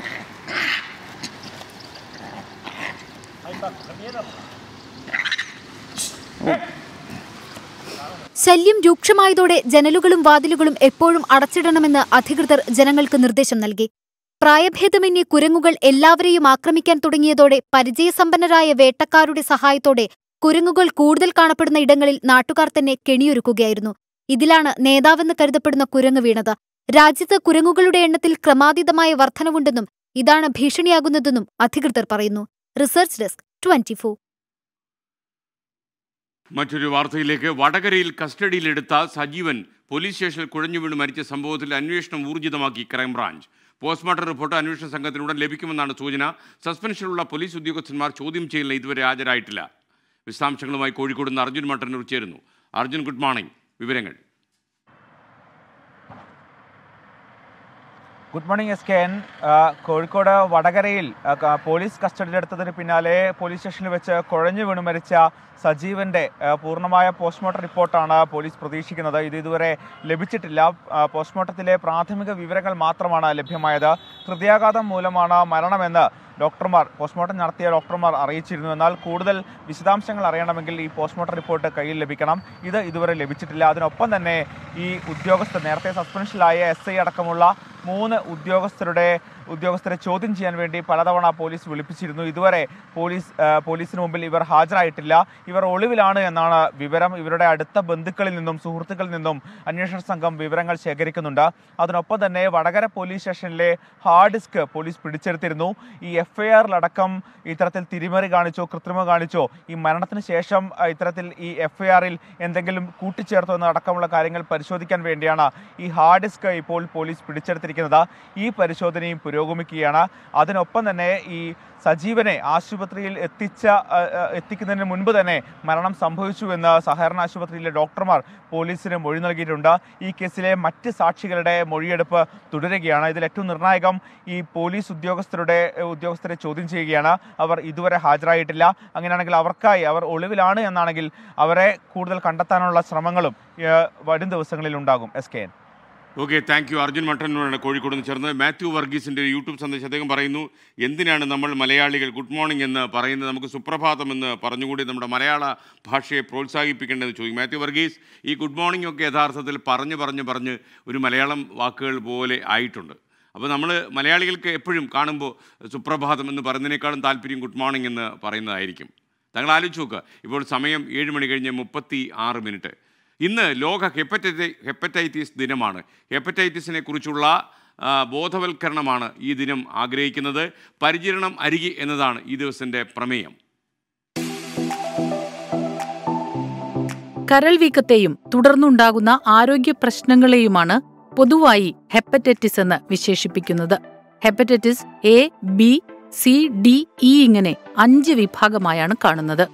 ഇതിൽ ഹെപ്പറ്റൈറ്റിസ് Bയും Cയും ദശലക്ഷക്കണക്കിന് ജനങ്ങളെ ബാധിക്കുന്നു. ലിവർ സിറോസിസിനുള്ള കാരണങ്ങളിൽ ഏറ്റവും പ്രധാനമാണ് Bയും Cയും. ലോകാരോഗ്യ സംഘടനയുടെ 2019 കണക്കനുസരിച്ച് പടിഞ്ഞാറൻ പാസിഫിക്കിൽ 116 ദശലക്ഷം പേർക്ക് ഹെപ്പറ്റൈറ്റിസ് Bയും 10 ദശലക്ഷം പേരിൽ Cയുമുണ്ട്. രോഗനിർണയ മാർഗവും കൃത്യമായ ചികിത്സയുമുണ്ടെങ്കിലും വലിയൊരു ശതമാനം പേരിലും രോഗം കണ്ടുപിടിക്കാത്തതിനാൽ സങ്കീർണതയിലേക്ക് നീങ്ങുന്നു. കൃത്യമായിട്ടുള്ള സമയത്ത് അത് കണ്ടുപിടിച്ചു കഴിഞ്ഞാൽ, രോഗനിർണയം നടത്തിക്കഴിഞ്ഞാൽ പലപ്പോഴും ഈ ഒരു രോഗാവസ്ഥ പുരോഗമിക്കുന്നതിന്, അത് ഭീകരമായിട്ടുള്ളൊരവസ്ഥ എത്തുന്നതിന് നമുക്ക് തടയാൻ സാധിക്കും. ഉദാഹരണത്തിന് B, C തുടങ്ങിയ വൈറസിനെതിരായിട്ടുള്ള മരുന്നുകളുണ്ട്. അതുപോലെ തന്നെ കരളിൽ കൊഴുപ്പടിഞ്ഞുണ്ടാകുന്ന ഫാറ്റി ലിവർ ശരിയായിട്ടുള്ള വ്യായാമം കൊണ്ടും കൃത്യമായിട്ടുള്ള ആഹാര ചിട്ടകൾ കൊണ്ടും പ്രമേഹം കൺട്രോൾ ചെയ്തും അമിതവണ്ണം കുറച്ചും ഒരു പരിധിവരെയൊക്കെ നമുക്ക് നിയന്ത്രിക്കാൻ സാധിക്കുന്നതാണ്. രോഗപരിചരണം അരികെ എന്നതാണ് ഇത്തവണത്തെ പ്രമേയം. എല്ലാ സർക്കാർ പ്രാഥമിക ആരോഗ്യ കേന്ദ്രങ്ങളിലും മറ്റു ചികിത്സാ കേന്ദ്രങ്ങളിലും ബോധവൽക്കരണവും പരിചരണവും ചികിത്സയും ഉറപ്പാക്കും. രോഗം പകരാനുള്ള സാധ്യത തിരിച്ചറിഞ്ഞ് പ്രതിരോധവും നിയന്ത്രണവും പ്രതിരോധ കുത്തിവയ്പ്പുകളും നൂതന ചികിത്സാ മാർഗങ്ങളും ഈ ദിനം ലക്ഷ്യമിടുന്നു. Research desk 24. ഒരു യൂട്യൂബ് സന്ദേശം അദ്ദേഹം പറഞ്ഞ പണ്ടൊക്കെ ഇവിടെ ഒന്നും നടക്കുന്നില്ല എന്നായിരുന്നു എങ്കിൽ ഇപ്പോൾ ഒന്നും നടക്കരുത് എന്ന മനോഭാവമാണ് ആളുകൾക്ക്. ഇന്നില്ലെങ്കിൽ നാളെ ഈ കേരളയിൽ പദ്ധതി നടപ്പിലാക്കേണ്ടി വരും എന്നാണ് PM രജീഷിൻ്റെ അഭിപ്രായം. അപ്പോൾ നമുക്ക് മറ്റൊരു സ്റ്റോറിയിലേക്ക്. കാരക്കോണം മെഡിക്കൽ കോളേജ് അഴിമതി കേസിൽ CSI moderator bishop Dharmaraj റസാലത്തെ enforcement directorate വീണ്ടും ചോദ്യം ചെയ്തേക്കും. ബിഷപ്പ് ഉൾപ്പെടെയുള്ളവർ കള്ളപ്പണം വെളുപ്പിച്ചു എന്ന പരാതിയിലാണ് EDയുടെ നടപടി. 10 മണിക്കൂറോളമാണ് ഇന്നലെ കൊച്ചി EDയുടെ ഓഫീസിൽ ബിഷപ്പ് ധർമ്മരാജ് റസാലത്തെ ചോദ്യം ചെയ്തത്. വിശദാംശങ്ങളുമായി രാഹുൽ സുരേഷ് കൊച്ചിയിൽ നിന്ന് ചേരുന്നു. രാഹുൽ സുരേഷ്, വിവരങ്ങൾ. SKN കാരക്കോണം മെഡിക്കൽ കോളേജ് അഴിമതിയുമായി ബന്ധപ്പെട്ട് ഈ CSI ബിഷപ്പ് ധർമ്മരാജ് റസാലത്തെ വീണ്ടും ചോദ്യം ചെയ്യുമെന്ന വിവരങ്ങൾ തന്നെയാണ് EDയിൽ നിന്നും ലഭ്യമാകുന്നത്. കഴിഞ്ഞ ദിവസങ്ങളിൽ തിരുവനന്തപുരത്തെ CSI ആസ്ഥാനത്ത് EDയുടെ പരിശോധനകൾ നടന്നിരുന്നു. ചില തെളിവുകൾ ഈ ആസ്ഥാനത്ത് നിന്ന് ലഭിച്ചു എന്നാണ് ED വൃത്തങ്ങൾ വ്യക്തമാക്കുന്നത്. ഇതിന്റെ അടിസ്ഥാനത്തിൽ റസാലത്തെ ഇന്നലെ കൊച്ചിയിലെ ED ഓഫീസിൽ വിളിച്ചു വരുത്തിയിരുന്നു. രാവിലെ 11 മണി മുതൽ രാത്രി 9 മണി വരെ ഏതാണ്ട് 10 മണിക്കൂർ നീണ്ട ചോദ്യം ചെയ്യലാണ് നടത്തിയത്. ഇതിൽ നിന്നും വ്യക്തമായ മൊഴി ഈ റസാലത്തിൽ നിന്നും ലഭിച്ചു എന്നാണ് ED വൃത്തങ്ങൾ വ്യക്തമാക്കുന്നത്. ഇതിന്റെ അടിസ്ഥാനത്തിലാണ് വരും ദിവസങ്ങളിലും ചോദ്യം ചെയ്യൽ തുടരുമെന്ന വിവരങ്ങൾ EDയിൽ നിന്നും ലഭിക്കുന്നത്.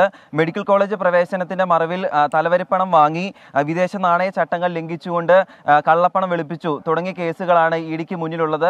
ഇതിന്റെ അടിസ്ഥാനത്തിലാണ് ശക്തമായ ഒരു അന്വേഷണം നടത്താൻ ED തീരുമാനിച്ചിട്ടുള്ളത്. ഈ ധർമ്മരാജ് റസാലത്തിന് പുറമെ തന്നെ കേസിലെ മറ്റു പ്രതികളായ 2 പ്രതികളാണ് ഉള്ളത്. ഒന്ന് കോളേജ് ഡയറക്ടർ ബെന്നറ്റ് എബ്രഹാം, മറ്റൊന്ന് സെക്രട്ടറി TP പ്രവീൺ. ഇവരെ രണ്ടുപേരെയും വിളിച്ചു വരുത്താനും EDയുടെ ഒരു നീക്കം നടത്തുന്നുണ്ട്. എന്നാണെങ്കിൽ ഇതുമായി ബന്ധപ്പെട്ട കൂടുതൽ വിവരങ്ങൾ വരും മണിക്കൂറിൽ ലഭ്യമാവുമെന്ന് പ്രതീക്ഷിക്കുന്നു. SKN. താങ്ക് യു രാഹുൽ സുരേഷാണ് നമുക്കിപ്പം കൊച്ചിയിൽ നിന്ന് ചേർന്നത്. അപ്പോൾ പ്രതീഷ് MN പറഞ്ഞ SKN ഇങ്ങനെ അടിക്കരുത്, ഹെപ്പറ്റൈറ്റിസ് എന്ന് പോലും പറയാൻ പറ്റുന്നില്ല എന്നാണ് പറയുന്നത്. പ്രതീഷ്, ചിലപ്പോഴൊക്കെ നമ്മൾ നാവ് പിഴയ്ക്കുന്നതാണ്, അടിച്ച് പൂക്കുറ്റി ആയതുകൊണ്ടല്ല. ഇപ്പോൾ സമയം 7 മണി കഴിഞ്ഞ് 39 മിനിറ്റ്. ഷാക്കി ഷാനു പറയുന്നു SKൻ്റെ ഫാമിലിയെക്കുറിച്ച് അറിയാൻ താല്പര്യമുണ്ട്. അപ്പോൾ നിങ്ങൾ അറിയേണ്ട കാര്യം, നിങ്ങളെല്ലാവരും ഇപ്പോൾ എൻ്റെ ഫാമിലിയാണ്, പ്രേക്ഷകരെല്ലാവരും എൻ്റെ ഫാമിലിയാണ്. അപ്പോൾ ഒരു 3-4 കോടി ജനങ്ങളുടെ കാര്യം നമുക്ക് പ്രേക്ഷകരോട് പറയേണ്ടി വരുമെന്നാണ് ഞാൻ മനസ്സിലാക്കുന്നത്. അപ്പോൾ നമുക്കൊരു കാര്യം ചെയ്യാം, എൻ്റെ വളരെ വ്യക്തിപരമായ കാര്യമൊക്കെ ഞാൻ പിന്നീട് വളരെ വിശദമായിട്ട് പ്രേക്ഷകരോട് പറയാം. അതുപോലെ മയക്കുമരുന്ന് കൈവശം വെച്ചതിൻ്റെ പേരിൽ റഷ്യൻ ജയിലിലായ അമേരിക്കൻ ബാസ്കറ്റ്ബോൾ താരം ബ്രിട്നി ഗ്രൈനറിനെ വിട്ടുകിട്ടുന്നതിനായി വലിയൊരു ഓഫർ ബൈഡൻ ഭരണകൂടം മുന്നോട്ട് വെച്ചു എന്നാണ് മനസ്സിലാക്കുന്നത്. ബ്രിട്നിയോടൊപ്പം ചാരപ്രവൃത്തി നടത്തിയതിൻ്റെ പേരിൽ ജയിലിലുള്ള പോൾ റീലിനെയും വിട്ടുകിട്ടണമെന്നാണ് അമേരിക്കയുടെ ഇപ്പോഴത്തെ ആവശ്യം. വിശദാംശങ്ങളുമായി അമേരിക്കയിൽ നിന്ന് മധു കൊട്ടാരക്കര തത്സമയം ചേരുന്നു. മധു, ഗുഡ് മോർണിംഗ്. നമ്മുടെ അമേരിക്കൻ മലയാളി സുഹൃത്തുക്കൾക്കെല്ലാം വലിയൊരു ഗുഡ് ഈവനിങ്. എന്തൊക്കെയാണ് ഇതിൻ്റെ വിശദമായ വാർത്ത? അതുമാത്രവുമല്ല, ജോ ബൈഡൻ മുന്നോട്ട് വെച്ച ഏറ്റവും വലിയ ഓഫർ എന്താണ് റഷ്യയ്ക്ക്? Good morning SK. ഈ യുക്രൈൻ യുദ്ധം തുടങ്ങുന്നതിന് തൊട്ടു മുമ്പായിരുന്നു ബ്രിട്നി ഗ്രൈനർ മയക്കുമരുന്ന് കൈവശം വെച്ചതിന്റെ പേരിൽ റഷ്യൻ പോലീസിന്റെ പിടിയിലാകുന്നത്. ഈ ബ്രിട്നിയെ വിട്ടുകിട്ടുന്നതിനായുള്ള വിലപേശൽ മാസങ്ങളായിട്ട് ഈ റഷ്യയും അമേരിക്കയും തമ്മിൽ തുടരുകയായിരുന്നു. ബ്രിട്നിയോടൊപ്പം ചാരപ്രവൃത്തിയുടെ പേരിൽ 16 വർഷത്തെ ജയിൽ ശിക്ഷ ലഭിച്ച പോൾ വിലനെയും മോചിപ്പിക്കണമെന്നാണ് ഇപ്പോൾ അമേരിക്കയുടെ ആവശ്യം. ഈ പോൾ വിലൻ അമേരിക്കൻ പൗരത്വമുള്ള ഒരു കനേഡിയൻ സ്വദേശിയാണ്. അമേരിക്കൻ ജയിലിൽ കഴിയുന്ന കുപ്രസിദ്ധ ആയുധ വ്യാപാരി വിക്ടർ ബൂട്ടനെ പകരം വിട്ടയക്കുമെന്നാണ് ഇപ്പോൾ ലഭിക്കുന്ന റിപ്പോർട്ടുകൾ. 2008 തായ്ലൻഡിൽ അമേരിക്ക ഏറെ പണിപ്പെട്ട് കെണിയിലാക്കിയ ഈ ആയുധ വ്യാപാരി വിക്ടർ ബൂട്ടനെ 2011 മൻഹാട്ടൻ ഫെഡറൽ കോടതി 25 വർഷത്തെ ജയിൽവാസം വിധിച്ചത്. വിക്ടറിനെ ഈ വിട്ടുകൊടുക്കുവാൻ പ്രസിഡന്റ് ജോ ബൈഡൻ തത്വത്തിൽ സമ്മതിച്ചതായിട്ടാണ് ഇപ്പോൾ വരുന്ന റിപ്പോർട്ടുകൾ. US state secretary Antony Blinken ബലപ്പെട്ട ഒരു ഓഫർ റഷ്യക്ക് മുമ്പിൽ ഈ വിഷയത്തിൽ വെച്ചിട്ടുണ്ടെന്ന് ഇന്ന് മാധ്യമ പ്രവർത്തകരോട് സമ്മതിച്ചിട്ടുമുണ്ട്. എന്നാൽ ഇത്തരം വിഷയങ്ങളുടെ രഹസ്യ സ്വഭാവം കണക്കിലെടുത്ത് അമേരിക്ക മുന്നോട്ട് വെച്ച ഓഫറിന്റെ കൂടുതൽ വിശദാംശങ്ങളിലേക്ക് കടക്കുവാൻ തനിക്ക് സാധിക്കുകയില്ലെന്ന് മാധ്യമപ്രവർത്തകരുടെ തുടർച്ചയായ ചോദ്യങ്ങൾക്ക് അദ്ദേഹം പറഞ്ഞിട്ടുണ്ട്.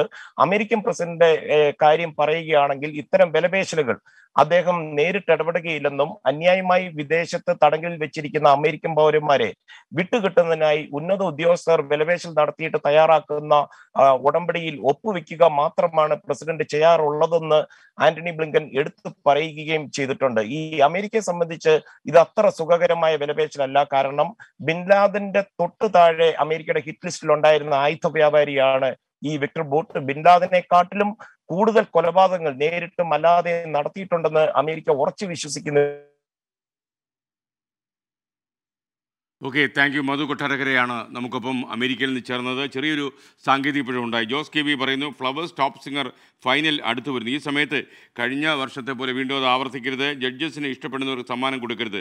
പണവും പ്രതാപവും അല്ലല്ലോ, കഴിവല്ലേ അളവുകൾ. തീർച്ചയായിട്ടും ഇപ്പോൾ തന്നെ സോഷ്യൽ മീഡിയയിലെ ചില സൈറ്റുകളിൽ പോയാൽ ആരാണ് ഈ വർഷത്തെ വിജയി എന്ന രീതിയിൽ പ്രചാരണങ്ങൾ തുടങ്ങി. ഫ്ലവേഴ്സ് ടോപ്പ് സിംഗർ അതിൻ്റെ തിരുവോണ ദിനത്തിലാണ് അതിൻ്റെ ഫൈനൽ വാർ, അന്തിമ യുദ്ധം അന്നാണ്. തീർച്ചയായിട്ടും വിധികർത്താക്കളുടെ നീതിയുക്തമായ തീരുമാനമായിരിക്കും അന്തിമമായിട്ടുണ്ടാകുക. ജഡ്ജസിൻ്റെ വിധി പ്രഖ്യാപനമാണ് തീർച്ചയായിട്ടും അന്തിമം. നമുക്കതിൽ ഇടപെടാൻ പറ്റില്ല. മെറിറ്റാണ് ഇതിൻ്റെ ഏറ്റവും വലിയ പ്രധാനപ്പെട്ട കാര്യം. മാത്രവുമല്ല, ഈ ഇങ്ങനെയുള്ള സൈറ്റുകളൊക്കെ നടത്തുന്ന ശ്രമത്തിൻ്റെ പിന്നിലൊരു ചെറിയ രഹസ്യമുണ്ടെന്ന് നിങ്ങൾ പ്രേക്ഷകർ മനസ്സിലാക്കുക. അവരിപ്പോൾ ഫ്ലവേഴ്സ് ടോപ്പ് സിംഗറിൻ്റെ സീസൺ 2 വിജയി ഇന്നാരാണെന്ന് പറയുമ്പോൾ അതിലേക്ക് നമ്മൾ സ്വാഭാവികം പോകും. അവരുടെ ലൈക്ക് കൂടുക, അവരുടെ വ്യൂസ് കൂടുക, അവരുടെ സബ്സ്ക്രിപ്ഷൻ കൂടുക. അങ്ങനെ യൂട്യൂബിൽ സബ്സ്ക്രിപ്ഷൻ കൂടുകയാണെങ്കിൽ അത്യാവശ്യം ചില്ലറ കൂടും. അപ്പോൾ നമ്മൾ ഈ കേരളത്തിൽ തന്നെ വളരെ മാന്യന്മാരായി ജീവിക്കുന്ന ആളുകളെക്കുറിച്ചൊക്കെ വളരെ മോശമായിട്ടുള്ള റിപ്പോർട്ടുകൾ കൊടുക്കാനുള്ള വെബ്സൈറ്റുകൾ തയ്യാറാകുന്നതിന് പിന്നിൽ പോലും ഈ രഹസ്യമുണ്ട് എന്ന് നിങ്ങൾ മനസ്സിലാക്കണം. യൂട്യൂബിൽ ലൈക്ക് കൂടുക. അപ്പോൾ നമുക്കിനി മറ്റു വാർത്തയിലേക്ക്. സംസ്ഥാനത്തിൻ്റെ വിവിധയിടങ്ങളിൽ ബലിതർപ്പണ ചടങ്ങുകൾ പുരോഗമിക്കണമെന്ന് കർക്കിടകമാവുകയാണ്. ആലുവ, തിരുനെല്ലി, വർക്കല തുടങ്ങിയ വിവിധ കേന്ദ്രങ്ങളിൽ പുലർച്ചെയോടെ ചടങ്ങുകൾ ആരംഭിച്ചു.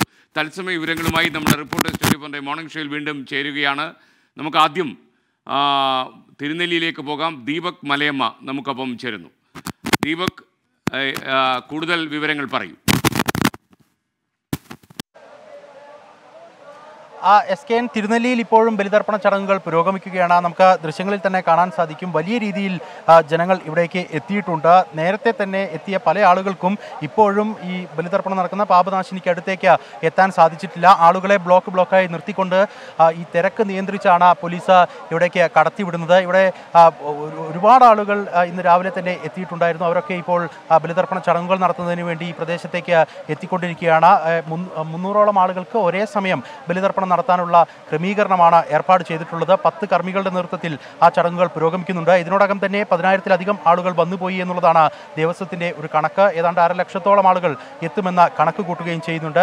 ഈ തിരുനെല്ലിയെ സംബന്ധിച്ച് ദക്ഷിണ കാശി എന്നാണ് അറിയപ്പെടുന്നത്. അതുകൊണ്ട് തന്നെ നേരത്തെയും ഈ കോവിഡ് കാലത്തിന് മുൻപും അഭൂതപൂർവമായ തിരക്ക് ഇവിടെ അനുഭവപ്പെടാറുണ്ട്. സംസ്ഥാനത്തിന്റെ വിവിധ ഭാഗങ്ങളിൽ നിന്നടക്കം ആളുകൾ ഇവിടേക്ക് എത്താറുണ്ട്. പിതൃക്കളുടെ സ്മരണയിൽ ഒരു നിമിഷം ഇവിടെ ചെലവഴിക്കുക എന്നുള്ളത് തന്നെയാണ് ഏറ്റവും പ്രധാനപ്പെട്ട കാര്യം. ഇപ്പോൾ നമുക്ക് കാണാൻ സാധിക്കും, ഈ പിണ്ടം ആവാഹിച്ച് വെക്കുന്നു, അതിലേക്ക് പിതൃക്കൾ എത്തുന്നു എന്നുള്ളതാണ് സങ്കല്പം. ഒരു വർഷക്കാലത്തേക്ക് പിതൃക്കൾക്ക് അവരുടെ സ്മരണയിൽ അന്നമൂട്ടുന്നു എന്നുള്ള കാഴ്ചപ്പാട് അത് ഇപ്പോൾ ചടങ്ങുകളിലൂടെ എത്തിക്കുക എന്നുള്ളത് തന്നെയാണ് ഈ വിശ്വാസികളെ സംബന്ധിച്ച് ഏറ്റവും പ്രധാനപ്പെട്ട കാര്യം. ഈ പാപനാശിനി ബ്രഹ്മഗിരി മലനിരകളിൽ നിന്ന് ഒഴുകിയെത്തുന്നതാണ്. അതിൽ ചവിട്ടി നിന്നുകൊണ്ടാണ് ഇപ്പോൾ ചടങ്ങുകൾ നടത്തിക്കൊണ്ടിരിക്കുന്നത്. അല്പസമയത്തിനകം തന്നെ 12 മണിയോട് കൂടിയായിരിക്കും ഇന്ന് തിരുനെല്ലിയിലെ ചടങ്ങുകൾ പൂർണ്ണമാവുക. ദർഭപ്പുല്ലും അതുപോലെ തന്നെ എള്ളും അരിയും എല്ലാം ഉപയോഗിച്ച് പൂജാ സാധനങ്ങൾ എന്നുള്ള നിലയ്ക്ക് അതെല്ലാം ഉപയോഗിച്ചുകൊണ്ട് തന്നെ ചടങ്ങുകൾ ഇപ്പോഴും പുരോഗമിച്ചു കൊണ്ടിരിക്കുകയാണ്. ഒപ്പം നേരത്തെ തന്നെ ഗതാഗത ക്രമീകരണങ്ങൾ തിരുനെല്ലിയുമായി ബന്ധപ്പെട്ടുകൊണ്ടും പൊൻകുഴി ക്ഷേത്രവുമായി ബന്ധപ്പെട്ടുമൊക്കെ തന്നെ ഏർപ്പെടുത്തിയിട്ടുണ്ടായിരുന്നു. അത് ഇന്നലെ വൈകുന്നേരം മുതൽ തന്നെ തിരുനെല്ലിയിലേക്ക് സ്വകാര്യ വാഹനങ്ങളെ കടത്തിവിടുന്നില്ല. KSRTC സർവീസുകൾ നടത്തിയാണ് ആളുകളെ ഇവിടേക്ക് എത്തിക്കുന്നത്. അത്തരത്തിൽ ആളുകൾക്ക് യാതൊരു ബുദ്ധിമുട്ടും ഇല്ലാതെ തന്നെ ചടങ്ങുകൾ പൂർത്തിയാക്കാനുള്ള ക്രമീകരണങ്ങൾ പൂർത്തിയായിട്ടുണ്ട്. ഇപ്പോൾ ചടങ്ങുകൾ പുരോഗമിക്കുകയും ചെയ്യുന്നുണ്ട്. Okay, thank you. Wayanad Thirunelli Deepak മലയുമാണ് ചേർന്നത്. ഇനി നമ്മൾ വർക്കല പാപനാശത്തേക്കാണ്. അവിടെയും വൻ തിരക്കാണ് അനുഭവപ്പെടുന്നത്. ബലിതർപ്പണത്തിനായി ആയിരക്കണക്കിന് ആളുകൾ വന്ന് തിരിച്ചുപോയി കഴിഞ്ഞു. ഇപ്പോഴും അവിടെ 10,000 ഉണ്ടെന്നാണ് നമ്മൾ മനസ്സിലാക്കുന്നത്. ശ്രീകാന്ത് നമുക്കൊപ്പം പാപനാശത്ത് നിന്ന് ചേരുന്നു. ശ്രീകാന്ത്, സുപ്രഭാതം. ശ്രീകാന്ത്, പാപനാശത്ത് ഭക്തജനങ്ങൾ ഒരുപാട് എത്തിയിട്ടുണ്ട് ബലിതർപ്പണത്തിന് ഞാൻ മനസ്സിലാക്കുന്നു. ഈ കർക്കിടക വാവ് ദിനത്തിൽ അവിടെ നിന്നുള്ള റിപ്പോർട്ടുകൾ എന്തൊക്കെയാണ്? കോവിഡിന് ശേഷം SKN ഇത്ര വിപുലമായ ചടങ്ങ് നടക്കുന്നത് ഇത് ആദ്യമായാണ്. അതിനാൽ തന്നെ വലിയ ഭക്തജന തിരക്ക് ഇവിടെയുണ്ട്. പിതൃമോക്ഷ പ്രാപ്തിക്കായി ആയിരങ്ങളാണ് പാപനാശത്ത് ബലിതർപ്പണത്തിനായി എത്തിച്ചേർന്നിട്ടുള്ളത്. ഇന്നലെ രാത്രി 9-10 മുതൽ തുടങ്ങിയതാണ് ഇവിടുത്തെ ചടങ്ങുകൾ. രാവിലെ 11:30 വരെയാണ് ബലിതർപ്പണത്തിനുള്ള സമയമെന്ന്, ഇന്ന് 11:30 വരെ ബലിതർപ്പണത്തിനുള്ള സമയമുണ്ടാകുമെന്ന് ദേവസ്വം ബോർഡും അറിയിച്ചിട്ടുണ്ട്. ദേവസ്വം വക ബലിമണ്ഡപത്തിന് പുറമെ അനുമതി കിട്ടിയ 100ഓളം മറ്റ് കർമ്മികളും തർപ്പണത്തിനായി ഈ പാപനാശത്ത് എത്തിച്ചേർന്നിട്ടുണ്ട്. 2 വർഷത്തെ ഇടവേളയ്ക്ക് ശേഷമാണ് പൂർണ്ണതോതിൽ ചടങ്ങുകൾ നടക്കുന്നത് എന്നതിനാൽ തന്നെ വലിയ തോതിൽ ഭക്തജന തിരക്കുണ്ട്. വലിയ ഭക്തിസാന്ദ്രമായ അന്തരീക്ഷം തന്നെയാണ് പാപനാശത്ത് നമുക്ക് കാണാൻ സാധിക്കുന്നത്. ഈ ദൃശ്യങ്ങളിൽ തന്നെ അത് കാണാൻ സാധിക്കും. തിലഹവനമടക്കമുള്ള വഴിപാടുകൾക്ക് അധിക കൗണ്ടറുകൾ ഒരുക്കിയിട്ടുണ്ട്. കർശനമായ ഗതാഗത നിയന്ത്രണം പോലീസ് ഒരുക്കി. പക്ഷേ അശാസ്ത്രീയമായിരുന്നു പോലീസിന്റെ ഗതാഗത നിയന്ത്രണം എന്ന് പറയാതെ വയ്യ. മണിക്കൂറുകൾ ക്യൂവിൽ കാത്തു നിൽക്കേണ്ടി വന്നു ഭക്തർക്ക് ഇവിടേക്ക് എത്തിച്ചേരാൻ. കിലോമീറ്ററുകൾ നടക്കേണ്ട ഒരു സാഹചര്യവും വന്നു. അത് പോലീസിന്റെ ഭാഗത്തു നിന്നും ഈ ക്രമീകരണം ഒരുക്കിയതിൽ വന്ന വീഴ്ച എന്ന് തന്നെ പറയേണ്ടി വരും. ജനാർദ്ദനസ്വാമി ക്ഷേത്രത്തിൽ പുലർച്ചെ മുതൽ ബലിതർപ്പണം ആരംഭിച്ചിട്ടുണ്ട്. പ്രത്യേക ചടങ്ങുകൾ, ക്ഷേത്രത്തിന്റേതായ പ്രത്യേക ചടങ്ങുകൾ അവിടെ നടക്കുകയും ചെയ്യുന്നു. ദൃശ്യങ്ങളിൽ കാണുന്നത് പിതൃമോക്ഷപ്രാപ്തിക്കായി അവരുടെ അനന്തര പരമ്പരകൾ ഇവിടെ എത്തി ഈ ബലിതർപ്പണം നടത്തുന്ന ചടങ്ങുകളാണ് നമുക്ക് ദൃശ്യങ്ങളിൽ കാണാൻ സാധിക്കുന്നത്. അതായത് ഈ കോവിഡും മറ്റും കാലം അപഹരിച്ച ആ സമയത്ത് ഇവിടെ വളരെ പരിമിതമായ തോതിൽ മാത്രമേ ഈ പിതൃതർപ്പണത്തിന് അനുവാദം നൽകിയിരുന്നുള്ളൂ സർക്കാർ. പക്ഷേ നിലവിൽ ഇപ്പോൾ വലിയ തോതിൽ ആളുകളെ അതിന് അനുവദിച്ചിട്ടുണ്ട്. ഇതിൽ മതപരമായ ചടങ്ങ് എന്നതിന് അപ്പുറം ഈ കുടുംബ ബന്ധങ്ങളെ കൂടി ഊട്ടിയുറപ്പിക്കുന്ന ഒരു ചടങ്ങായി ഈ പിതൃതർപ്പണ ചടങ്ങുകളെ പറയാം. അതായത് പാരമ്പര്യം മുറുകെ പിടിക്കുന്ന തങ്ങൾക്ക് മുൻപുണ്ടായിരുന്ന പരമ്പരയെ ഓർക്കാൻ കിട്ടുന്ന ഒരു ദിവസം എന്ന രീതിയിൽ കൂടി വേണം ഇതിനെ കാണേണ്ടത്. അതിനാൽ തന്നെ മതപരമായ ഒരു ചടങ്ങ് എന്നതിനപ്പുറം കൂടിയുണ്ട് ഈ പിതൃതർപ്പണ ചടങ്ങുകൾക്ക് ഒരു പ്രസക്തി. നിലവിലിപ്പോൾ നമ്മൾ കാണുന്ന ദൃശ്യങ്ങൾ പാപനാശത്തേതാണ്. നിലവിൽ നമുക്കിവിടെ ലൈഫ് ഗാർഡുമാരെ, വലിയ തോതിൽ ലൈഫ് ഗാർഡുമാരെയും നമുക്ക് ഇവിടെ നിയോഗിച്ചിട്ടുണ്ട്. കാരണം കടൽ പ്രക്ഷുബ്ധമാണ് ഈ സമയങ്ങളിലെല്ലാം തന്നെ. അവരുടെ സേവനവും ഇതോടൊപ്പം എടുത്തു പറയേണ്ടതാണ്. SKN. Okay, thank you. Varkala പാപനാശത്ത് നിന്ന് ശ്രീകാന്താണ് ചേർന്നത്. ഇനി നമ്മൾ ആലുവ ശിവക്ഷേത്രത്തിന് സമീപത്തേക്ക് പോകുന്നു. ശിവക്ഷേത്രത്തിന് അടുത്തും ഒരുപാട് ഭക്തജനങ്ങൾ ബലിതർപ്പണത്തിനായി എത്തിയിട്ടുണ്ട്. അവിടെ നിന്ന് രാഹുൽ സുരേഷ് നമുക്കൊപ്പം ചേരുന്നു. രാഹുൽ സുരേഷ്, അവിടെ നിന്നുള്ള വിവരങ്ങൾ പെട്ടെന്ന് പറഞ്ഞാൽ. SKM പുലർച്ചെ 4 മണിയോടെ ആരംഭിച്ച ബലിതർപ്പണ ചടങ്ങുകൾ ഇപ്പോഴും പുരോഗമിക്കുകയാണ്. വലിയ തിരക്കാണ് ആലുവ മണപ്പുറത്ത് ഇപ്പോൾ അനുഭവപ്പെടുന്നത്. ഇന്നലെ രാത്രി 9 മണിയോടെ ബലിതർപ്പണ ചടങ്ങുകൾ ആരംഭിച്ചെങ്കിലും ശക്തമായ മഴ ഇന്നലെ രാത്രിയിൽ ഉണ്ടായിരുന്നു. അതുകൊണ്ട് കാര്യമായ ഒരു ഭക്തജന തിരക്ക് ഇന്നലെ രാത്രി ഉണ്ടായിരുന്നില്ല. എന്നാൽ രാവിലെ 4 മണിയോടെയാണ് ഔദ്യോഗികമായി ഈ ചടങ്ങുകൾ ആരംഭിച്ചത്. മേൽശാന്തി മുല്ലപ്പള്ളി ശങ്കരൻ നമ്പൂതിരിയുടെ നേതൃത്വത്തിലാണ് ഈ ചടങ്ങുകൾ പുരോഗമിച്ചുകൊണ്ടിരിക്കുന്നത്. ദേവസ്വം ഏതാണ്ട് 80ഓളം ബലിത്തറകളാണ് ഇതിനായി സജ്ജീകരിച്ചിട്ടുള്ളത്. ഇവിടെ വലിയ തിരക്ക് ഇപ്പോഴും തുടരുകയാണ്. ഉച്ചവരെ ഈ ബലിതർപ്പണ ചടങ്ങുകൾ ഉണ്ടാകുമെന്ന ഒരു വിവരം ദേവസ്വത്തിൽ നിന്ന് ലഭ്യമാകുന്നുണ്ട്. കാരണം എറണാകുളം ജില്ലയ്ക്ക് പുറമെ മറ്റ് ജില്ലകൾ, പ്രധാനമായും ഇടുക്കി, കോട്ടയം, തൃശ്ശൂർ ഉൾപ്പെടെയുള്ള ജില്ലകളിൽ നിന്നും ഭക്തജനങ്ങൾ ആലുവയിലേക്ക് എത്തുന്നുണ്ട്. ഈ തിരക്ക് പരിഗണിച്ചുകൊണ്ട് ഉച്ചവരെ ബലിതർപ്പണത്തിനുള്ള സൗകര്യം ആലുവയിൽ ഉണ്ടാകും എന്ന കാര്യമാണ് ദേവസ്വം അംഗങ്ങൾ നമ്മളോട് വ്യക്തമാക്കിയത്. ഇതിനു പുറമെ ആലുവയിൽ ഗതാഗത നിയന്ത്രണം ഏർപ്പെടുത്തിയിട്ടുണ്ട്. KSRTC അധിക സർവീസുകൾ ഏർപ്പാടാക്കിയിട്ടുണ്ട്. മറ്റൊരു പ്രധാനപ്പെട്ട കാര്യം, പെരിയാറിൽ വലിയ ശക്തമായ ഒരു നീരൊഴുക്ക് ഇപ്പോഴുമുണ്ട്. അതുകൊണ്ട് തന്നെ കൂടുതൽ പോലീസിന്റെയും നേവിയുടെയും ഉൾപ്പെടെ സഹായം തേടിയിട്ടുണ്ട്. 750 പോലീസ് ഉദ്യോഗസ്ഥരെയാണ് ഇവിടെ ഡ്യൂട്ടിക്കായി നിയോഗിച്ചിട്ടുള്ളത്. ഒപ്പം നേവി, ഫയർഫോഴ്സ് ഉൾപ്പെടെയുള്ളവരുടെ സർവീസുകൾ ഇവിടെ ലഭ്യമായിട്ടുണ്ട് എന്നാണ് ജില്ലാ ഭരണകൂടം വ്യക്തമാക്കിയിട്ടുള്ളത്. ഇപ്പോഴെന്താണെങ്കിലും കാലാവസ്ഥ അനുകൂലമാണ്. മഴക്കാറ് നേരിയ രീതിയിലുണ്ടെങ്കിലും കാലാവസ്ഥ അനുകൂലമാണ്. അതുകൊണ്ട് കൂടുതൽ ഭക്തജനങ്ങൾ ഇപ്പോൾ എത്തിക്കൊണ്ടിരിക്കുന്നു എന്ന വിവരമാണ് ആലുവ മണപ്പുറത്ത് നിന്നും റിപ്പോർട്ട് ചെയ്യാനുള്ളത്. SKN. Okay, thank you. മറ്റൊരു വാർത്തയിലേക്ക്. കണ്ണൂർ പയ്യാമ്പലത്ത് ബലിതർപ്പണത്തിന് എത്തുന്നവർക്ക് സഹായവുമായി CPIM സന്നദ്ധ സംഘടനയായ IRPC ആണ് വിശ്വാസികൾക്ക് സഹായമൊരുക്കുന്നത്. CPIM സംസ്ഥാന സമിതി അംഗം P ജയരാജനാണ് IRPC ഉപദേശക സമിതി ചെയർമാൻ. വിവരങ്ങളുമായി കണ്ണൂരിൽ നിന്ന് സജോ ദേവസ്യ നമുക്കൊപ്പം ചേരുന്നു. Sajo, good morning. വിവരങ്ങൾ.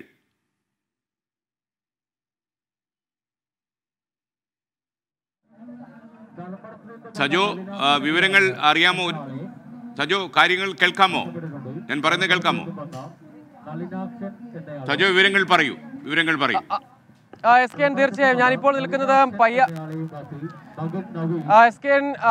നിൽക്കുന്നത് പയ്യാമ്പലം കടപ്പുറത്താണ്. ഇവിടെ ബലിതർപ്പണത്തിന് വേണ്ടിയും വിപുലമായ ക്രമീകരണങ്ങളാണ്. നമുക്ക് ദൃശ്യങ്ങളിൽ തന്നെ കാണാം. വലിയ തോതിൽ ഭക്തജന സാന്നിധ്യമുണ്ട്. ഇങ്ങോട്ടേക്ക് പയ്യാമ്പലം ഒരു പ്രധാനപ്പെട്ട നാളുകളായി തന്നെ പരമ്പരാഗതമായി തന്നെ ഇവിടെ ബലിതർപ്പണത്തിന് വലിയ തോതിൽ കണ്ണൂരിലെ വിവിധയിടങ്ങളിൽ നിന്ന് ഭക്തജനങ്ങൾ എത്തിച്ചേരുന്ന ഒരു സ്ഥലമാണ്. ആയിരക്കണക്കിന് ഭക്തജനങ്ങൾ ഇവിടെ ബലിയർപ്പിക്കാനായി എത്തിയിട്ടുണ്ട്. വിവിധ സന്നദ്ധ സംഘടനകൾ ഇങ്ങനെ എത്തുന്ന ഭക്തർക്ക് സഹായവുമായുണ്ട്. നേരെ എതിർഭാഗത്ത് സേവാഭാരതിയുടെ സന്നദ്ധ പ്രവർത്തകരുണ്ട്. നേരെ ഈ എതിർഭാഗത്തേക്ക് പോകുകയാണെങ്കിൽ ശ്രേഷ്ഠാചാര സഭയുടെ നിയന്ത്രണത്തിലാണ് അവിടെയും ഭക്തർക്ക് സഹായമൊരുക്കി. അങ്ങനെ വിവിധ സന്നദ്ധ സംഘടനകളുടെ സഹായമുണ്ട്.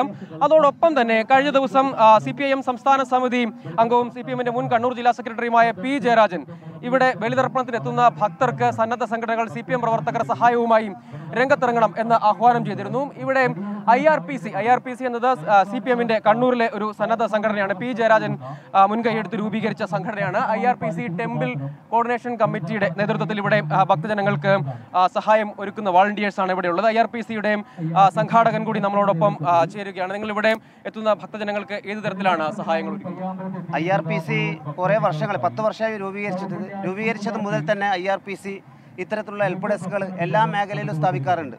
ശബരിമല ഹെൽപ്പ് ഡെസ്ക്, സ്കൂൾ കലോത്സവത്തിന് ഹെൽപ്പ് ഡെസ്ക് സ്ഥാപിച്ചിട്ടുണ്ട്. അതുപോലെ പട്ടാള റിക്രൂട്ട്മെൻറ്റിന് ഹെൽപ്പ് ഡെസ്ക് സ്ഥാപിച്ചിട്ടുണ്ട്. അതുപോലെ ഇവിടെ തന്നെ 4 വർഷമായി നമ്മൾ ഹെൽപ്പ് ഡെസ്ക് പ്രവർത്തിക്കുന്ന IRPCയുടെ.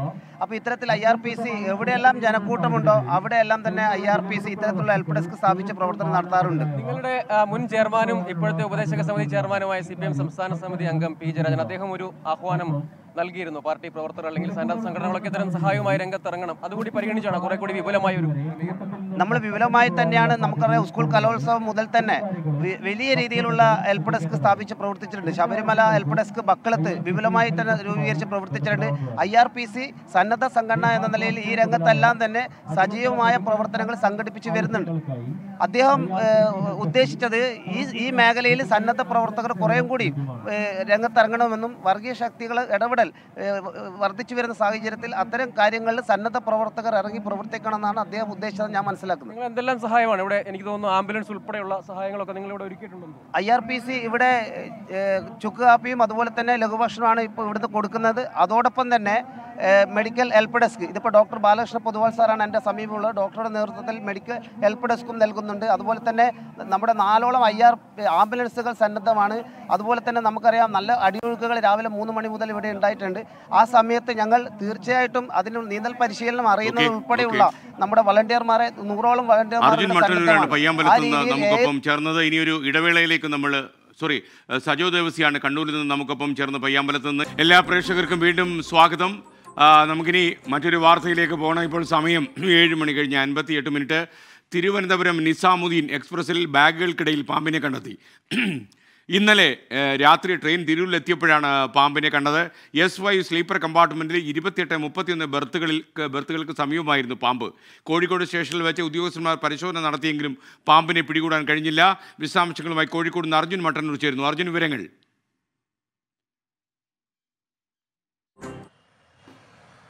SKN ഇന്നലെ രാത്രിയാണ് തിരുവനന്തപുരം നിസാമുദ്ദീൻ ട്രെയിനിൽ പാമ്പിനെ കണ്ടെത്തിയത്. അതായത് ഇന്നലെ ഈ ട്രെയിൻ തിരൂരിലെത്തിയപ്പോൾ കണ്ണൂർ സ്വദേശികളായ ഒരു കുടുംബമാണ് ഈ പാമ്പിനെ കണ്ടത്. ഉടൻ തന്നെ അവർ കമ്പാർട്ട്മെന്റ് വെച്ച് ബഹളം വെച്ചു.